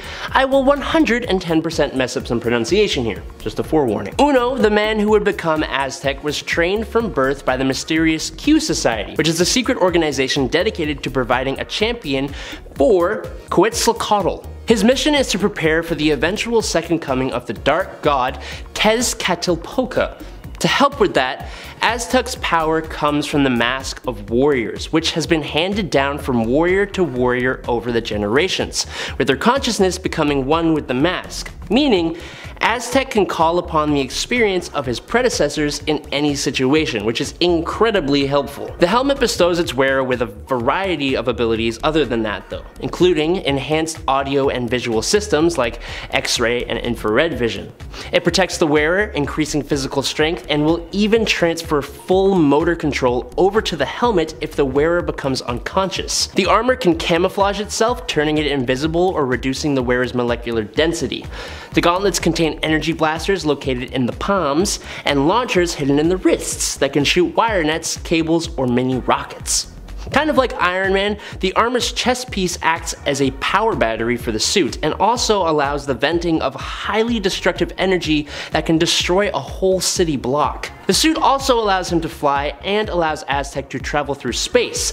It also looks super cool. Number 2, Mr. Miracle. Mr. Miracle was Scott Free, who is the god of escape in the New Gods mythology. So that's already a high level of praise. A Genetian raised on Apocalypse, Scott and Big Barda left for Earth, where he used the skills he learned in escapology both as a performance artist and in the Justice League of America. So, obviously as a new god he has immortality, super strength, durability, and agility, but the fun part is his escapology. Scott can basically escape from most things, even in his sleep, and no, I'm not joking. He is aware of the unconscious procedures he's mastered and can modify them in their use with other skills to use new knowledge. He's also very proficient when it comes to making traps. It may not seem like an incredibly useful ability, but it is certainly unique and can be used in more instances than you may think, especially when on a team like the Justice League. And in at number 1 is the Phantom Stranger. First appearing in the first issue of his own self-titled comic all the way back in 1952, the Phantom Stranger is an immortal, to the extent of even surviving having his own heart taken out of his body. The Phantom Stranger is a mysterious supernatural guide and specialist in the occult. He can travel across space and time at will, even to magical dimensions, including the realm of the just dead, the antechamber of souls, heaven, hell, apocalypse, and the realm occupied by the Quintessence. all of which is something very few Justice League members can actually do. There's a lot that is just kind of not known about this character, which is a purposeful thing, but it's a really annoying thing for making a video on him on YouTube. In the New 52, he is apparently Judas Iscariot, roaming the earth trying to make up for the guilt of betraying Jesus. I don't know where that came from, it just kinda is the way it is. He is one of the most powerful magic users in DC Comics, with his use of magic being almost unmatchable if not taken by surprise. Number 10, Our Man. Now I'm sure we can all name a handful of heroes of super strength, but some heroes just aren't lucky enough to be born with it or just haven't been under the right circumstances to gain them. However, in the DC universe, there is actually a pill that you can take to make yourself stronger, faster, more durable, and just more adaptable for exactly 1 hour called Miraclo. Put a little more scientifically, the active ingredient in Miraclo is a special form of phosphorus, which bonds temporarily with the ATP in muscle cells to create an adenosine quad phosphate, which energizes the cells. With this pill, the vigilante known as Our Man was able to fight crime. Now there have been 2 men that have taken up the Our Man mantle, so let's just briefly go over both of them. Rex Tyler was the original Our Man and the scientist who actually created Miraclo. He used it to fight against crime during the Golden Age. Despite being an average human in every way, he was able to fight alongside the Justice Society and the Freedom Fighters thanks to this drug. And then his son Richard Tyler took up the mantle after his father's retirement, taking the Miraclo pills against his father's wishes in order to save Rex and then his fellow Justice Society members as well. Now despite his strength, Our Man was never anything close to the powerhouse like Superman. Honestly, he wasn't even ever the strongest member of his own team, but he sure could throw a punch in that 1 hour window, and that is why he's on this list today. Check him out for yourself in his first appearance in 1940's Adventure Comics number 48. Number 9, Tanga. A pretty obscure character in the DC universe, so don't feel too bad if you're not familiar with her. Tanga is a cosmic being whose only real goal is to search for simple pleasures throughout the cosmos, which is just super wholesome, and I love it. She was introduced to us in the comic miniseries World Worlds by Kevin Maguire, and though she talks about having met Lobo and other members of the Green Lantern Corps before, we've never actually seen the character interact with anyone else, making us wonder if she's just making it all up. Although we don't know much about her abilities or powers, in terms of raw power, she certainly deserves her spot on this list today. When we first met her, she starts out as the guardian of the planet Chimera, and spends her time defeating monsters to protect the people there. She doesn't know her own strength though, which means she lacks the fine control necessary to master her powers, whatever they may be. Check her out for yourself in her first appearance in 2011's Weird Worlds Volume 2, Number 1. Number 8, Ultra Boy. In the far future of the 30th and 31st century, young heroes from around the universe banded together to form the Legion of Superheroes. We know about members like Cosmic Boy, Lightning Lad, Saturn Girl, and Brainiac 5, but when the team needs some muscle, they call upon Jonah of Rimbor, more commonly known as the superhero powerhouse Ultra Boy. Out of all the Legionnaires with all their different powers, he is one of the strongest characters on the team. While many of these characters use the natural abilities of the race to protect the citizens of the United Planets, Ultra Boy received his powers from exposure to radiation thanks to prolonged exposure to an energy beast. He has been shown to have all of the same abilities as Superman, but he is so low on this list today because he can only use one of those powers at a time. He has the strength to rival the Man of Steel himself, but given the limitation of his abilities, Ultra Boy has a huge weakness. However, despite this, he remains one of the most useful members of the team. Check out Ultra Boy for yourself in his first appearance in 1962 Superboy number 98. Number 7, Loose Cannon. Back in the early 1990s, DC Comics used the Bloodlines crossover as an excuse to create a ton of new superheroes and villains. These new bloods were given powers when alien parasites attacked them, resulting in the creation of the superhero team the Blood Pack, and heroes like Hitman, Gunfire, and many others. Eager to have its own version of the Hulk, DC introduced the character Loose Cannon, who was a cop by the name of Eddie Walker before he gained incredible superpowers that made him seem destined for the spotlight. Similar to the Hulk, Eddie takes on a massive form when he gets angry. However, unlike his counterpart, Loose Cannon has several stages to its transformation. When he initially gets angry, his skin turns blue, but as he gets madder, it changes color. The next stage is purple, followed by red, until finally his skin is completely ghost white to match the white, hot rage he feels inside. In his most powerful form, Loose Cannon becomes uncontrollable and is unable to put together a coherent thought, which is absolutely terrifying because we have seen what characters like that can do. Check out this colorful beast of a hero for yourself in his first appearance in 1993's Action Comics Annual number 5. Number 6, Damage. Were you hoping for back-to-back DC Hulk clones on this list today? Well, I hope so, because that is pretty much what Damage is. In an attempt to create its own superpowered soldiers, the military conducted tests using dark matter energy left over from the Dark Knight's Metal event. The result was Ethan Avery, who gained the ability to transform into a giant, superpowered form for exactly 1 hour. Just how strong is Damage? Well, it's been heavily implied that he is much stronger than Superman himself. Even given just 1 hour, the monster has proven able to make easy work of modern military weaponry like tanks and aircrafts, and on top of that, he has defeated the Suicide Squad, Poison Ivy, and even proved to be too much for someone like Wonder Woman to handle. After the two fought in the streets and Diana took a serious beating, she told Batman and Superman that Damage could be the strongest opponent she has ever faced, which would actually include the Man of Steel himself. Hopefully one day we get a fight between the two so we can see just how much stronger he is than Superman. Give Damage's story a read for yourself, starting with his first appearance in 2017's Dark Days of the Casting, number 1. Number 5. Atom Smasher. Now most superheroes with increased strength are disproportionately sized compared to the insane abilities that they're shown to have. Like, sure, Superman can lift an entire building over his head, but does he really look like a dude who can practically do anything he sets his mind to?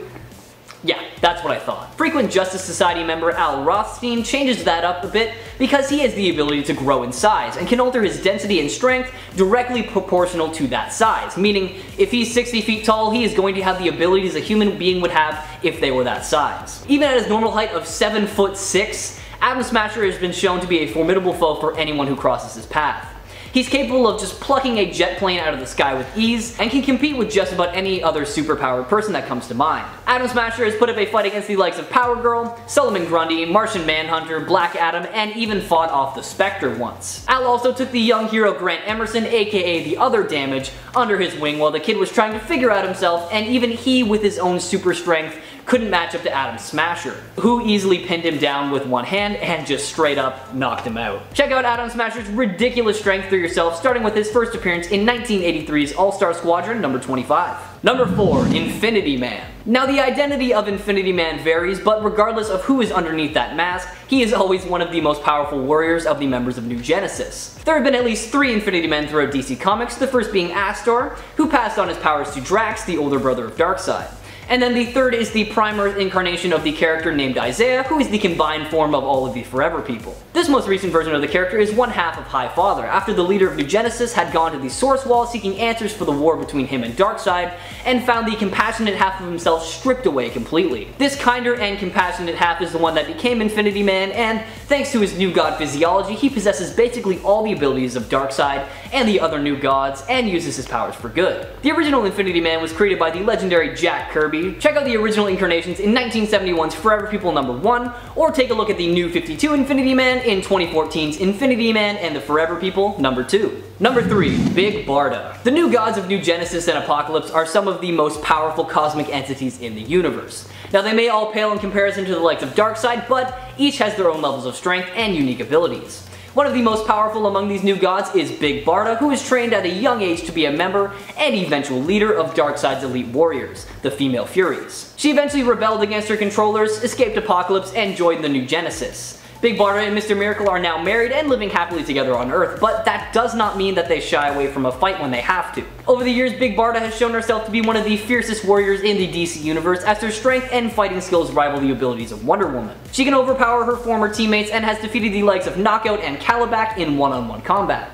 Her husband may be remembered as the world's greatest escape artist, but it's really Barda who holds the power in this relationship. In the past, Big Barda had served under the Justice League of America, proving that she can stand side by side with the world's greatest heroes, but sadly she dies at the hands of Infinity Man. However, at the end of Final Crisis, she is seen with a newborn Regenesis, so we're all kinda confused to what's going on with her now. Give her story a read for yourself, starting with her first appearance all the way back in 1971's Mr. Miracle, number 4. Number 2. Orion.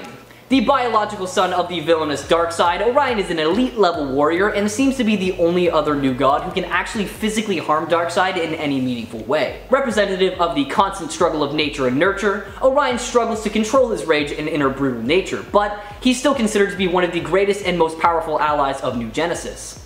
Orion also has the benefit of his Astro Harness, capable of harnessing energy directly from the source itself, that he calls the Astro Force. On multiple occasions, he is shown to be as strong as the likes of Superman and Wonder Woman, and this was further proven with the biggest achievement he has on his resume, the fact that he was actually the one who finally took out Darkseid himself. With the elimination of the new gods in the lead up to Final Crisis, the final two members of this cosmic race of gods fought it out in the streets of Earth. Orion finally dug deep in himself and became the monster he had always tried to stop himself from being, and managed to battle Darkseid to a standstill. However, that all changed when the sun destroyed the father, and he ripped out Darkseid's heart directly out of his body in just one foul swoop. He was unfortunately killed during Final Crisis though with a Radion bullet. However, he was resurrected later on Earth alongside the rest of the new gods.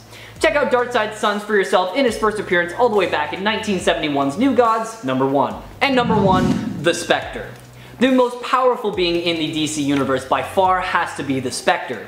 As God's spirit of vengeance, he is blessed with all sorts of powerful magical abilities, but it's his raw strength that really sets him apart from everyone else. The power of the Spectre is so great that it actually needs a human host in order to be kept in check. Jim Corrigan, Hal Jordan, and Crispus Allen have each taken control of the spirit of vengeance in order to enact his own version of justice onto the world. Over the years, we've seen the Spectre's amazing abilities, like how he's essentially invulnerable to all physical attacks. Unless you're Batman, that one time Spectre allowed him to hurt him. That was a weird sort of storyline, I don't know. This magical entity also has the ability to take out the entire magical community in one fist fight at a time. We're talking defeating Shazam with literally just one punch to the face. He's also seen capable of wrangling the Red Lantern Avatar of Rage known as the Butcher with just his bare hands. His most impressive feat though would have to be the time he engaged the Anti-Monitor in hand-to-hand combat and was able to overpower him for control over all of creation. The heroes needed his power in Crisis on Infinite Earths, and he delivered in a very big way, saving all of reality from the brink. Check out this all-powerful being for yourself in its first appearance in 1940's More Fun Comics, number 52. Number 10, Animal Man. Buddy Baker was once a punk rocker who was chosen to be the protector of the Red, aka the Web of Life, aka the morphogenetic field, which, put simply, is the force that binds all living things on Earth together. From then on, Buddy discovered that he was able to absorb the abilities of any animal anytime he was in the presence of it, and he could summon those abilities at will, using them to fight crime and whatnot. These abilities include the strength of a T-Rex, the flight of a bird, the speed of an ant, the sonic blast of a pistol shrimp, the stench of a skunk, and just a whole lot more. Donning his iconic orange and blue costume and calling himself Animal Man, Buddy has teamed up with the Forgotten Heroes and the Justice League on multiple occasions to help take down Vandal Savage, Queen Bee, the Time Commander, and more. Now the biggest struggle in Buddy's life, however, is that he is both a family man and a superhero, and he often finds it pretty hard to strike a balance between the two. Check out Animal Man for yourself, starting with his first appearance in 1965's Strange Adventures number 180, or feel free to skip ahead to his Prime Earth counterpart, starting with 2011's Flashpoint Volume 2, number 5. Number 9, Gotham Girl. Clara Clover, aka Gotham Girl, was half of the metahuman crime fighter duo that fought to protect Gotham City. Now, it's not really explained how or when, but Gotham Girl received her powers after purchasing a set of metahuman powers that are now tied to her life force, and the strength of her powers is determined by how much life force she is willing to sacrifice to use them, meaning more life force equals crazy strong powers. However, this was later resolved when Batman exposed her to some platinum kryptonite. These powers include superhuman strength and stamina, flight, invulnerability, and some good old-fashioned heat vision. She made her debut in Gotham alongside her brother by helping Batman save a plane that was hijacked by the Cobra cult, and at that point Batman decided to take them both under his wing to train them as better heroes. After the death of her brother, she had a ton of trouble coping, but thankfully Batman was there to help her through it by letting her in on his own struggles in his own life. The worst thing she's ever done though that makes me even question if she's a hero was when she revealed to have been working alongside Bane, completely physically and emotionally breaking Batman. Check her out for yourself, starting with 2016's DCU Rebirth number 1. Number 8, Captain Marvel Jr. Now, it's no secret that superhero comics love bringing in a sidekick every now and then. After Batman got Robin in 1940, Captain Marvel was given Captain Marvel Jr. just a year later, and as obscure as he might be compared to more famous sidekicks, he was known well enough by Elvis Presley that the King himself decided to model his onstage costumes after Captain Marvel Jr. Just as the Wizard imbued Billy Batson with the power of Shazam, the Captain imparted a portion of his powers to Freddy while he lay dying because of an accident that he caused. Now, by saying the words Captain Marvel out loud, he gained all of the abilities that the original Captain has, just to a slightly lesser degree. In his human form, Freddy is forced to walk with a crutch due to a bad left leg, but as Captain Marvel Jr., he has full capabilities of his body, and then some. Now, that is just the original CMJ who debuted in 1941's Wiz Comics number 25. The Freddie Freeman that debuted in DC's The Power of Shazam number 3 also has a pretty similar origin. However, his powers were granted him directly from the Six Gods as opposed to getting them from Shazam. making him their direct champion. As a member of the Teen Titans, Justice League of America, and the New Young Justice, Freddy has helped take down some serious baddies. However, his powers were robbed from him by Osiris, and since then, he has not been able to take the form of Captain Marvel Jr. Check out Freddie Freeman for yourself and let me know what you think of him in the comments below. Number 7. Plastic Man. Originally a criminal who went by the name Eel O'Brien, Patrick O'Brien gained his malleable body after being shot and exposed to an unknown acid. When he woke up, he discovered that his entire body was elastic, and it took him a while to get the hang of it, but eventually he was able to learn how to use his powers to his advantage. Partnered up with Woozy Winks, the two stopped an attempted robbery, and from that point on, Patrick became known as the hero Plastic Man. Now, not only can Plastic Man stretch himself at will, he can also increase or decrease his size, posing as a tiny little action figure or growing to the size of a building, and he can increase his own strength by growing or adding muscle mass to his body, and he can even shapeshift, taking the form of basically anything that is impossible for humans to achieve without breaking every bone in their body. As an occasional member of the Justice League, Plastic Man not only became good friends with Batman, but he helped take down Clayface, Dr. Psycho, and played a rather large role during the Blackest Night storyline, fighting all of these zombified heroes and seemingly dying in the process. Check out his entire story for yourself, starting with his first appearance in 1988 Secret Origins Volume 2, number 30, or feel free to skip ahead to his Prime Earth counterpart story, starting with 2011's Justice League International Volume 3, number 1. Number 6. The Phantom Stranger. The original Phantom Stranger was a mysterious figure whose origin and name have never been revealed.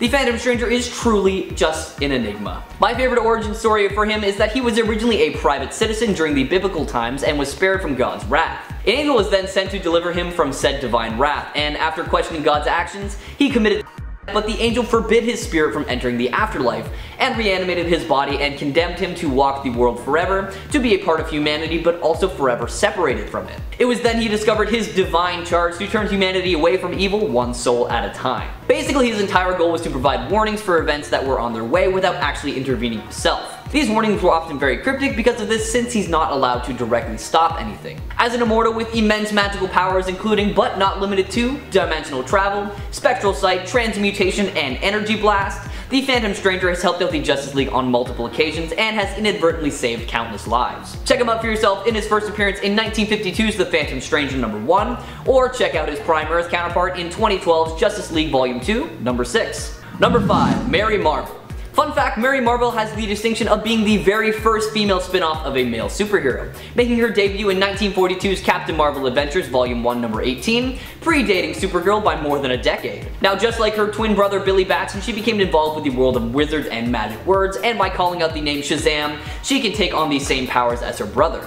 However, in many of their stories, it's explained that she, her brother, and Freddie Freeman all share a finite amount of power, meaning that the more heroes who use their abilities, the weaker they all are. Interestingly enough though, Mary has also received her powers from other sources outside of Shazam. Black Adam previously gave her his powers, making her prone to violence, and Darkseid further manipulated her powers to turn her into a purely evil entity, able to cut right through a human body without any remorse or resistance. In this form, she was able to overpower someone as strong as Wonder Woman. Honestly, it doesn't really matter where she gets her powers from, she is definitely a formidable foe and more than deserves a spot on this list today. Now, if you want to know more about this character, check her out in her first appearance, or feel free to skip ahead to a more recent storyline in 1994's The Power of Shazam graphic novel. Number 4. Icon. Hailing from the planet Turbinus, Augustus Freeman, aka Icon, was marooned on Earth in 1839 in the Deep South. He worked long and hard and was very involved in a lot of black history, but it wasn't until he met Raquel Irvin that he became Icon, the icon for the black community of Dakota City. Augustus is portrayed as a very intelligent and somewhat rigid person,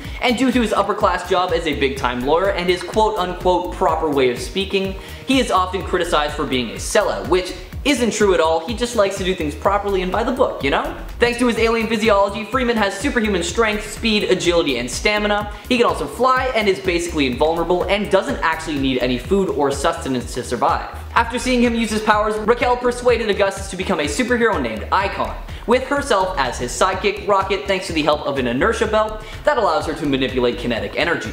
Throughout the majority of his series, Icon and Rocket do their best to take down these street thugs and criminals that gained powers after the Big Bang, which was a massive riot where quantum-juiced tear gas was thrown and gave superpowers to a vast majority of people. Check out the Icon and his series for yourself, starting with 1993's Icon number 1. Number 3. Zatanna. One of the greatest magic users in the DC universe, Zatanna is the daughter of the legendary magician Zatara, and does all that she can to live up to his legacy and his expectations. She spends her nights working as a simple stage magician, you know, card tricks and all that jazz, and then her late nights working as a consulting sorcerer and a superhero. Typically, to activate her spells, she speaks backwards, like for example, Tagroff would make someone forget something, Lay would heal any wound, you know, etc, etc. But that is all just for showmanship because she can actually cast her spells by speaking normally or with no words at all, and on occasion she will write them down in her own blood. Aside from minor manipulations, Zatanna is also capable of complete elemental control, teleportation, altering reality, time travel, and a whole lot of other crazy stuff. Throughout the comics, we have seen her team up with the Justice League of America and the Sentinels of Magic to help take down the Secret Society of Villains,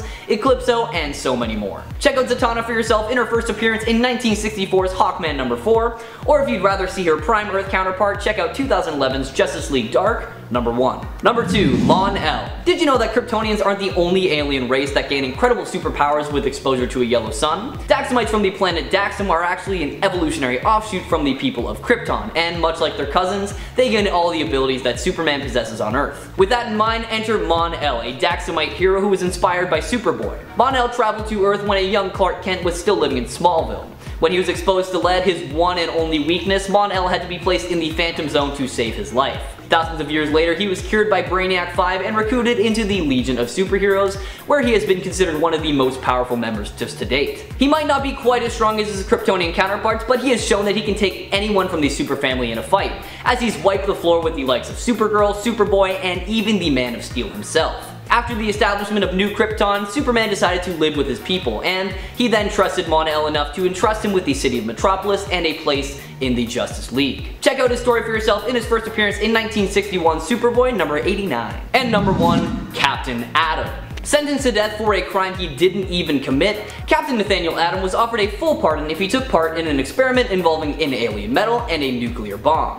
He accepted, and instead of killing him, he survived the explosion and was blasted 18 years into the future and bonded with the metal to become Captain Atom. From that point on, he was basically a living nuclear reactor, meaning he could absorb and redirect energy, see electronic signals, and unleash massive energy blasts that can destroy cities, one of which was strong enough to destroy an entire universe. He can also change some physical properties of certain materials, turning arrows into butterflies, or even, you know, creating his own universe. Now that is just one iteration of Captain Atom. How about we take a look at the second, Alan Atom. Now Alan Atom was the character carried over to DC from the original Charlton Comics series. Essentially a quantum Superman, Captain Alan Atom was born in a nuclear fire. Having his body reassembled with the aid of his atomically supercharged mind, he became a physical god on Earth. He has all the powers and abilities of Watchmen's Dr. Manhattan, and he was one of the few characters to survive Final Crisis, which I think just outright states how strong he is. Number 10, Count Vertigo. Now aptly named Werner Vertigo, he is a man who was born with an inner ear defect that affected his balance. So naturally he was implanted with a device that not only corrected that, but also gave him the ability to cause extreme vertigo in other people. That's right, his entire ability is disrupting his enemy's balance, and honestly you might think that's not really anything to write home about, but trust me,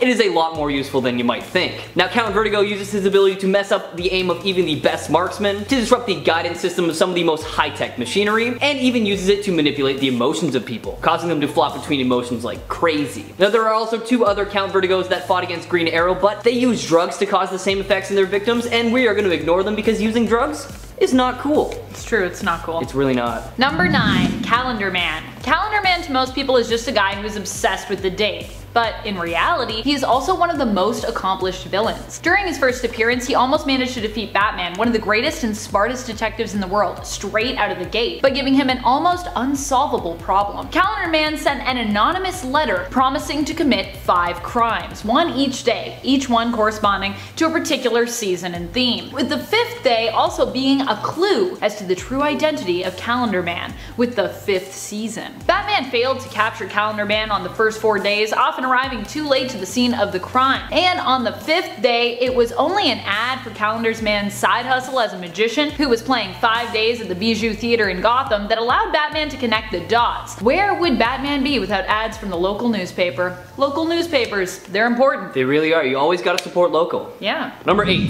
Phobia. Quite possibly one of the most underrated villains in the DC universe, Angela Hawkins III is Phobia, a member of the Brotherhood of Evil and constant enemy of the new Teen Titans that is capable of bringing your deepest and darkest fears to the surface. She basically uses psychic abilities to access the fear center of your brain and creates incredibly lifelike illusions that incapacitate pretty much everyone except for a select few who have been shown to be immune. Funnily enough, she is actually not immune to her own powers because she has some deep, dark insecurities and phobias hidden away as well, behind that, tough exterior. And that was exploited by Raven in an attempt to convert her to the hero side of things. Obviously that didn't work though, because since then, she has joined the Injustice League as a new member. Number 7. Giganta. You expect Giganta to be strong, of course, considering she is a gigantic woman, but I also feel like she's a villain that is more often than not forgotten by people. So while you might expect the strength to come along with her, you just wouldn't really expect her at all most days. Dora Azul was attempting to cure her rare blood disease that she was born with by experimenting on herself. Her mad scientist ways caused her to end up in a conflict with Wonder Woman and later caused her to also become the villain she is today. In the original continuity of New Earth, Doris abducted the body of a strong woman named Olga, putting her own consciousness into that body and gaining the ability to grow in size when her plot to steal Wonder Woman's body had failed her. Number 6. Automatopoeia. Now I personally love a good automatopoeia, but hey, I will take a bad one every now and then, and that is exactly what this villain is. He is a serial killer that specifically targets non-powered heroes, and he is so aptly named because he imitates the noises around him, such as his gunfire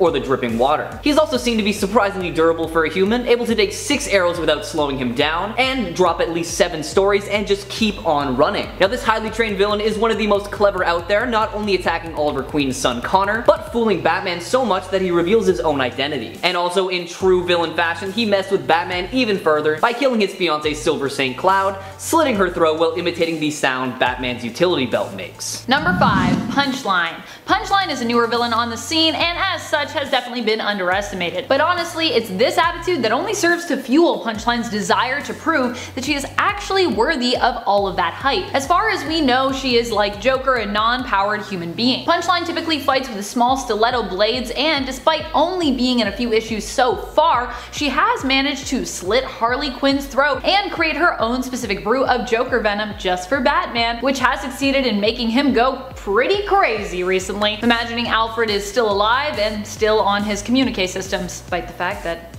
he's very dead. Number 4. Amazo. A super deadly android designed by the insane in the membrane scientist Professor Ivo that acts as an enemy to the Justice League. Thanks to its synthetic body, Amazo is capable of replicating anything about a person in its general vicinity, including their powers and skills, so you can probably understand why this android is so powerful and so dangerous. Amazo has been shown duplicating the powers and skills of Superman, Green Lantern, Zatanna, Black Canary, Elongated Man, and so many more, meaning his arsenal of powers to choose from is absolutely ridiculous. Not only that, he also has the ability to temporarily negate the powers of the hero that he's mimicking. So, for example, he could strip Superman of his powers for a finite amount of time and just pummel him into the dirt. That is absolutely insane if you ask me, and that is why he is on this list today. Number 3. Harley Quinn. In Batman the Animated Series, Harley Quinn unintentionally pissed off the Joker because she proved just how valuable of a partner in crime she was, and how capable she is as a villain without even the Joker's help, and has also done so with her pal Poison Ivy. Though of course Harley and Ivy just believed they had kidnapped millionaire Bruce Wayne at the time and made him take them on a shopping spree.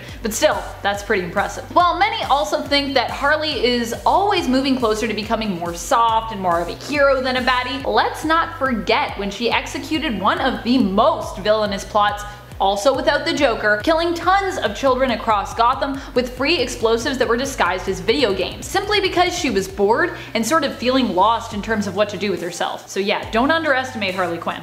Number 2. The Reverse Flash. Eobard Thawne, one of the many speedsters that you'll find scattered throughout time and space in the DC universe. Also known as Professor Zoom, this biggest Flash fanatic to ever live is capable of basically all the things that the Flash and his Speed family can do, like time travel, super speed, and electrokinesis. But what really sets him apart is his ability to completely negate another's connection to the Speed Force, effectively stripping his fellow speedsters of their powers and rendering them honestly useless. His most impressive feat though would probably be when he, set the entirety of the New 52 in motion by creating the Flashpoint timeline. Almost every hero and villain dies in some gruesome death thanks to the circumstances of this new universe, and yeah, that's pretty scary if you ask me. Number 1. Lex Luthor. Now when you boil it down, Lex Luthor is just a dude. He's just a bald dude who has a big beef with Superman. Whether that's because he doesn't like the fact that Superman's an alien, or he blames Superman for his hair loss, depending on the comics you're reading. The fact remains that his brilliant intellect puts him in the running to be one of the strongest, most powerful, and definitely most iconic Superman villains of all time. The fact that 1. Luthor is also a human who keeps one of the most superpowered heroes, Superman, on his toes, and that 2. He managed to convince the country, despite being a supervillain, to vote him in as president are both pretty impressive. Number 10. James Gordon Jr., also known as X-Strike. James Gordon Jr. is a sociopath who in the New Earth continuity believed that empathy made you weak, and set out to prove as much to Batman. While he is just a sociopathic murderer who enjoys hurting other people, James also happens to have a genius level intellect, which is obviously a pretty deadly combination. In the story Black Mirror, he set out to administer medication he had made to infants which increases psychotic tendencies, a medication he himself was using, supplementing the meds that would have helped to subdue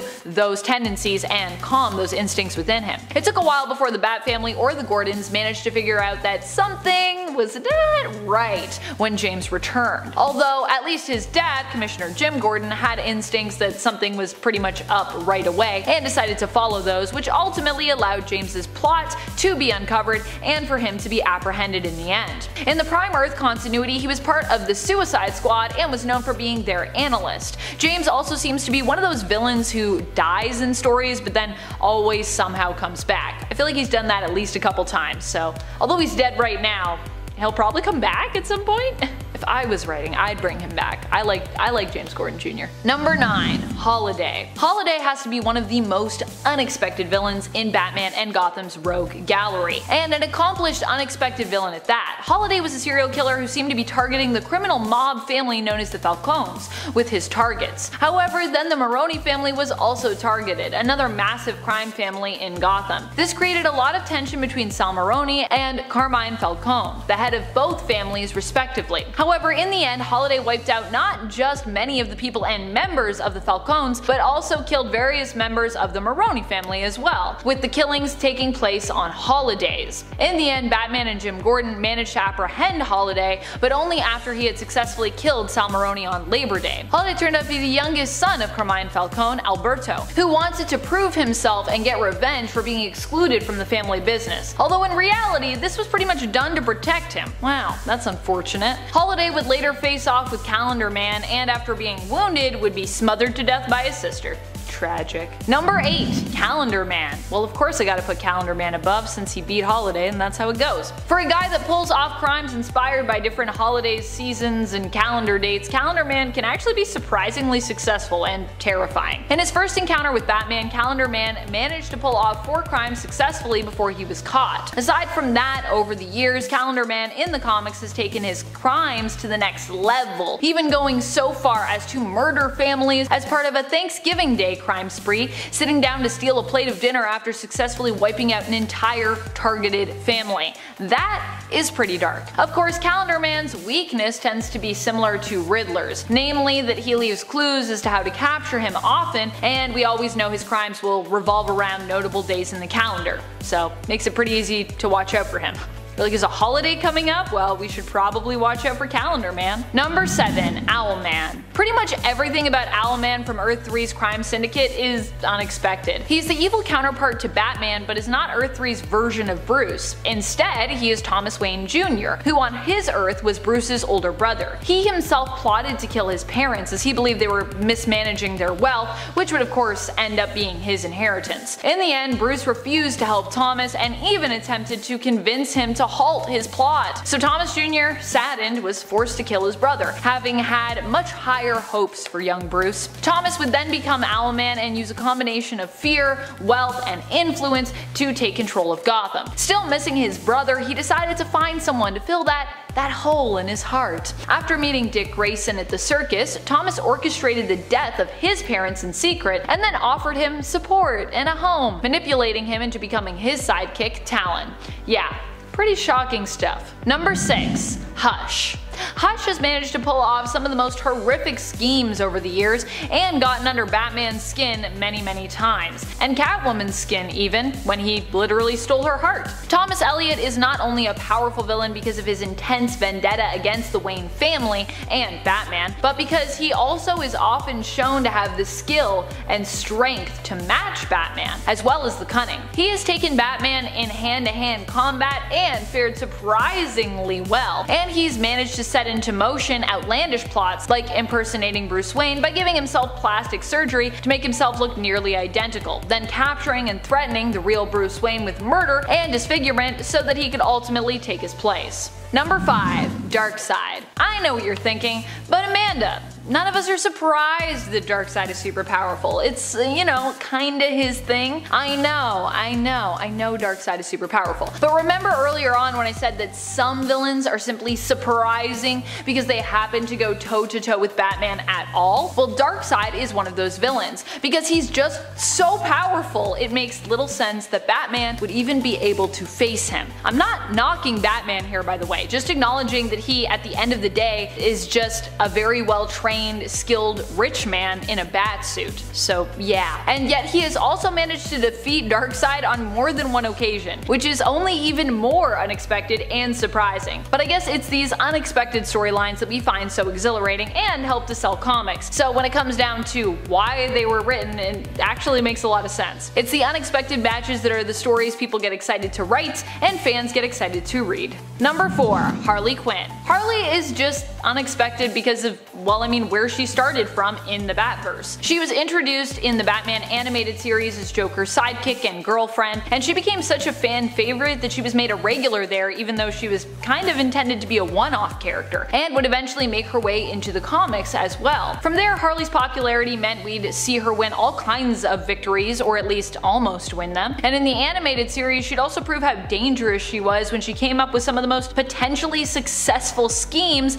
which of course often irritated her partner in crime and her partner in life, Mr. J. Over the years, Harley has become so successful and powerful in fact that she has moved more and more away from being a villain and more towards heroic acts, with her now even becoming one of Batman's sidekicks in the comics. For a human, Harley is also shown being very strong, flexible, and durable in addition to being brilliant, often using her intellect or her unpredictable craziness to outsmart many of her opponents. Let's just remember that at one point she took on Wonder Woman, Batman, and Superman all at once and was actually successful in that encounter. Number 3. Poison Ivy. I mean, we all know how powerful Ivy is at this point, but it should also be acknowledged that initially she was just a student studying to be a botanist who ended up being used in her teacher's/lover's twisted experiment. She then became something new, something deadly, the villain and creature we'd come to know as Poison Ivy. Ivy was initially shown to be immune to all poisons and was interested in crime for basically the sake of status and power, able to use pheromones and kisses to influence her enemies. The power of seduction. I don't know what this is. This is seduction, apparently. Since then, Ivy has come a long way at one point, even taking control of the whole world, controlling everyone's minds through plant life that they had consumed. She also became a full-on terrifying eco-terrorist, and since the very real and also fictional world of eco-horror continues to grow, so does Ivy's power and presence in the comics, especially now that she's returned to her more traditional, villainous ways. Which is also kind of unexpected. She was down this hero path and then they were like, she's a villain again. And I was like, huh? Alright.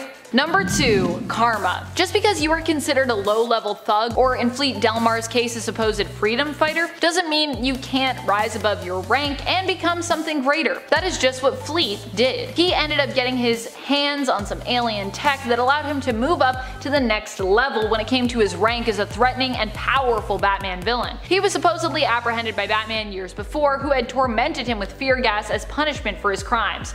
It's pretty harsh, really. This experience apparently led to him losing his eyes and becoming blind, which is why he decided to seize the alien tech and use it to get revenge. The helmet he wore granted him psychic powers, allowing him to read the minds of his opponent and counteract their attacks easily in a fight. The helmet also allowed him to absorb energy blasts, which at one point allowed Karma to take on both Black Lightning and Batman at the same time. And then he went on to have a semi-successful career with the League of Assassins, so I mean he died, but still. pretty crazy for just like a low-level thug in my opinion. Number 1. Phantasm. Phantasm is of course unexpected given that she had a secret identity, and in the animated series we even expected her to be a he instead of a she, so that's pretty unexpected. Andrea Beaumont is also one of those very powerful and strong villains for the fact that she holds a lot of sway over Bruce Wayne, being one of his love interests as well. Not only that, but when it comes to many of her skills and her physical prowess, she's often shown to match Batman and be on a very similar level to him, which is of course quite impressive because Batman is pretty crazy. Andrea is also surprisingly more ruthless in comparison to Bruce, having no qualms with killing those who cross her, whereas Bruce typically holds back from killing, at least in the current continuity. In his original days, not so much. So not only does she potentially have him as an ally at times, but she also has all the skill, strength, and know-how to use their relationship and her knowledge of Bruce to her advantage when playing the role of antagonist. Starting off our list at number 10, we have the diabolical Parasite. That's right, for the first entry on a list about power, we've got the supervillain whose entire gimmick is sucking it up. Born under the name of Rudolph Rudy Jones, the Parasite was born after accidentally ingesting a toxic substance at LexCorp that was eventually revealed to be the byproduct of extracted kryptonite radiation. This gave Rudy an unstoppable hunger and the ability to grow stronger by absorbing the life energy and superpowers of anyone unfortunate enough to be his victim. The villain is impulsively drawn to those with the most power, and while he was initially more of a foil for the DC hero Firestorm, Superman's sun-based powers and incredible strength makes him the theoretical perfect feast for the Parasite. And judging by the amount of time that Superman has had to be saved at the last moment from Parasite to prevent himself from being completely sucked dry of his life energy, Parasite is definitely one of the more dangerous and hungry villains that Clark Kent should watch out for. Coming in at number 9, we have the one and only Bloodsport. Most well known for recently starring in James Gunn's The Suicide Squad, Bloodsport was a young man who avoided his draft to Vietnam and fled to Canada, leaving his brother to die in his place. Driven mad by this unexpected turn of events, Bloodsport became an extremely talented mercenary who then became nearly unstoppable when he was gifted a device that allowed him to instantly summon any weapon he could imagine directly into his hands. Using this new gift, Bloodsport was nearly able to kill Superman by creating a gun that fired kryptonite bullets, a talent that leaves him pretty high up on the list of people considered dangerous by good old Supes. Speaking of deadly kryptonite-themed villains, at number 8 we've got the disturbingly gross monstrosity known as Cancer. But, you know, spelled with a K because kryptonite. Cancer's origin story begins when Superman is poisoned with modified kryptonite by General Zod, leading to the growth of a kryptonite tumor within his body. While Superman's life was able to be saved by the efforts of Dr. Emil Hamilton and the rest of the Superman family, the discarded tumor was stolen again by General Zod's forces and mutated into a full-sized, xenomorph-looking creature with a life-killing aura and abandonment issues over how its father, Superman, forgot about it. Cancer is capable of wounding and breaking the skin of any Kryptonian, as he's essentially kryptonite itself in the flesh. And if you're literally poisoned to your archenemy, I'd say that Superman had better watch out. Coming in at number 7, it's none other than Superman's twisted doppelganger, Bizarro. Now, honestly, when it comes directly to power levels, Bizarro should be a little bit higher on this list. When push comes to shove, as an imperfect duplication of Superman made by Lex Luthor's duplication ray, Bizarro has comparable strength to his nemesis, and has opposite versions of some of his more notable abilities. Freeze vision instead of heat vision, flame breath instead of freezing breath, and so on and so forth. However, Bizarro also feels a strong calling to be more than just a twisted version of Superman, and over the years has become more of an anti-hero than an outright villain, and seems content to try and carve out his own little slice of paradise on his new planet, Bizarro World. Taking up a controversial spot at number 6, we have the one and only Lex Luthor, Superman's arch-rival. Hating the idea of an alien having so much power and receiving so much love on planet Earth, Lex Luthor has been everything from a mad scientist to a ruthless businessman to even the President of the United States in his desperate quest, man, once and for all. He may be merely a human being, but with his dark intellect and lack of morals, Lex Luthor is more than capable of being noted as one of Superman's Superman's most powerful foes, whether he's inside a kryptonite-fueled suit of armor or merely using his giant evil brain. Coming in at number 5 with another example of Superman's own power set being twisted and used against him, we have Superboy Prime. A jaded version of Kal-El from an alternate universe known as Earth Prime, this Superboy was the only superpowered hero on his own world, with all other heroes merely being fictional. After this reality was wiped out during the Crisis on Infinite Earths, Superboy Prime became obsessed with recapturing his past glory as the one and only Man of Steel, and slowly twisted into a psychotic version of Kal-El, determined to wipe out every other Clark Kent. Few thoughts are scarier in the DC multiverse than a rogue Superman determined to cross dimensions to get exactly what he wants. At number 4, we've got to go with Mongol, an intergalactic conqueror from the stars. One of the few non-Kryptonians in Superman's rogues gallery that could still survive coming to actual blows with him, Mongol is the charismatic leader of Warworld, a mobile battle station of a planet that travels the universe looking for planets to, naturally, wage war against. Training for a time with the Sinestro Corps, Mongol is one of the most skilled combatants and tactical adversaries that Superman has ever faced. And while he may be less known than the other intergalactic conqueror known as Darkseid, Mongol and his extended warlord family are a persistent thorn in Superman's side.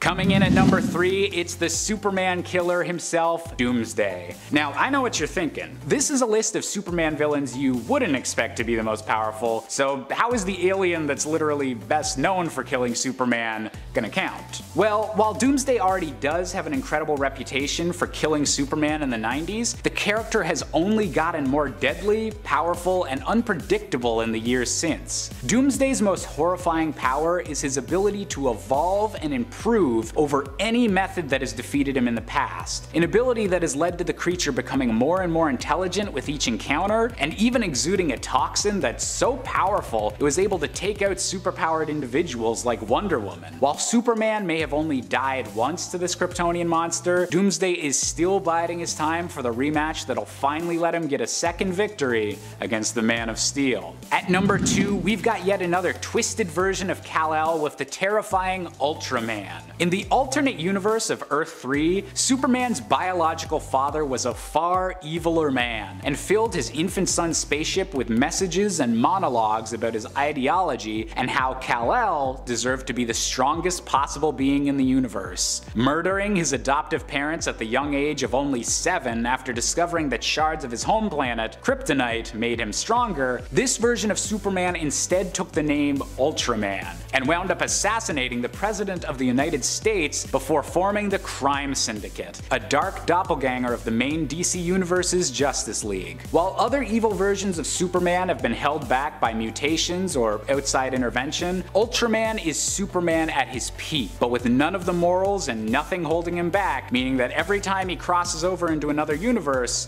Superman needs to stay on his guard. At our top spot on this list is the character I've been looking forward to pronouncing this entire video. It's Mr. Mxyzptlk. Superman's main two weaknesses throughout all of comics are kryptonite and magic, and while Mxyzptlk might not have much of the former, his magic is beyond compare. A being from the 5th dimension who enjoys tormenting the most powerful hero of our more basic 3D existence, Mxyzptlk's dimensional abilities essentially make him omnipotent with magic, allowing him to alter the rules of logic, reality, and capable of teleporting wherever he pleases. The only way to defeat him is usually by some made-up rule of his own decree, such as getting him to spell his name backwards, a spell that can send him back to his own dimension for a guaranteed 90 days. Definitely one of the oddest villains Superman has ever faced, Mxyzptlk is honestly more of a nuisance than an outright bad guy, but his limitless powers make us very grateful that he seems more focused on trickery than outright world domination.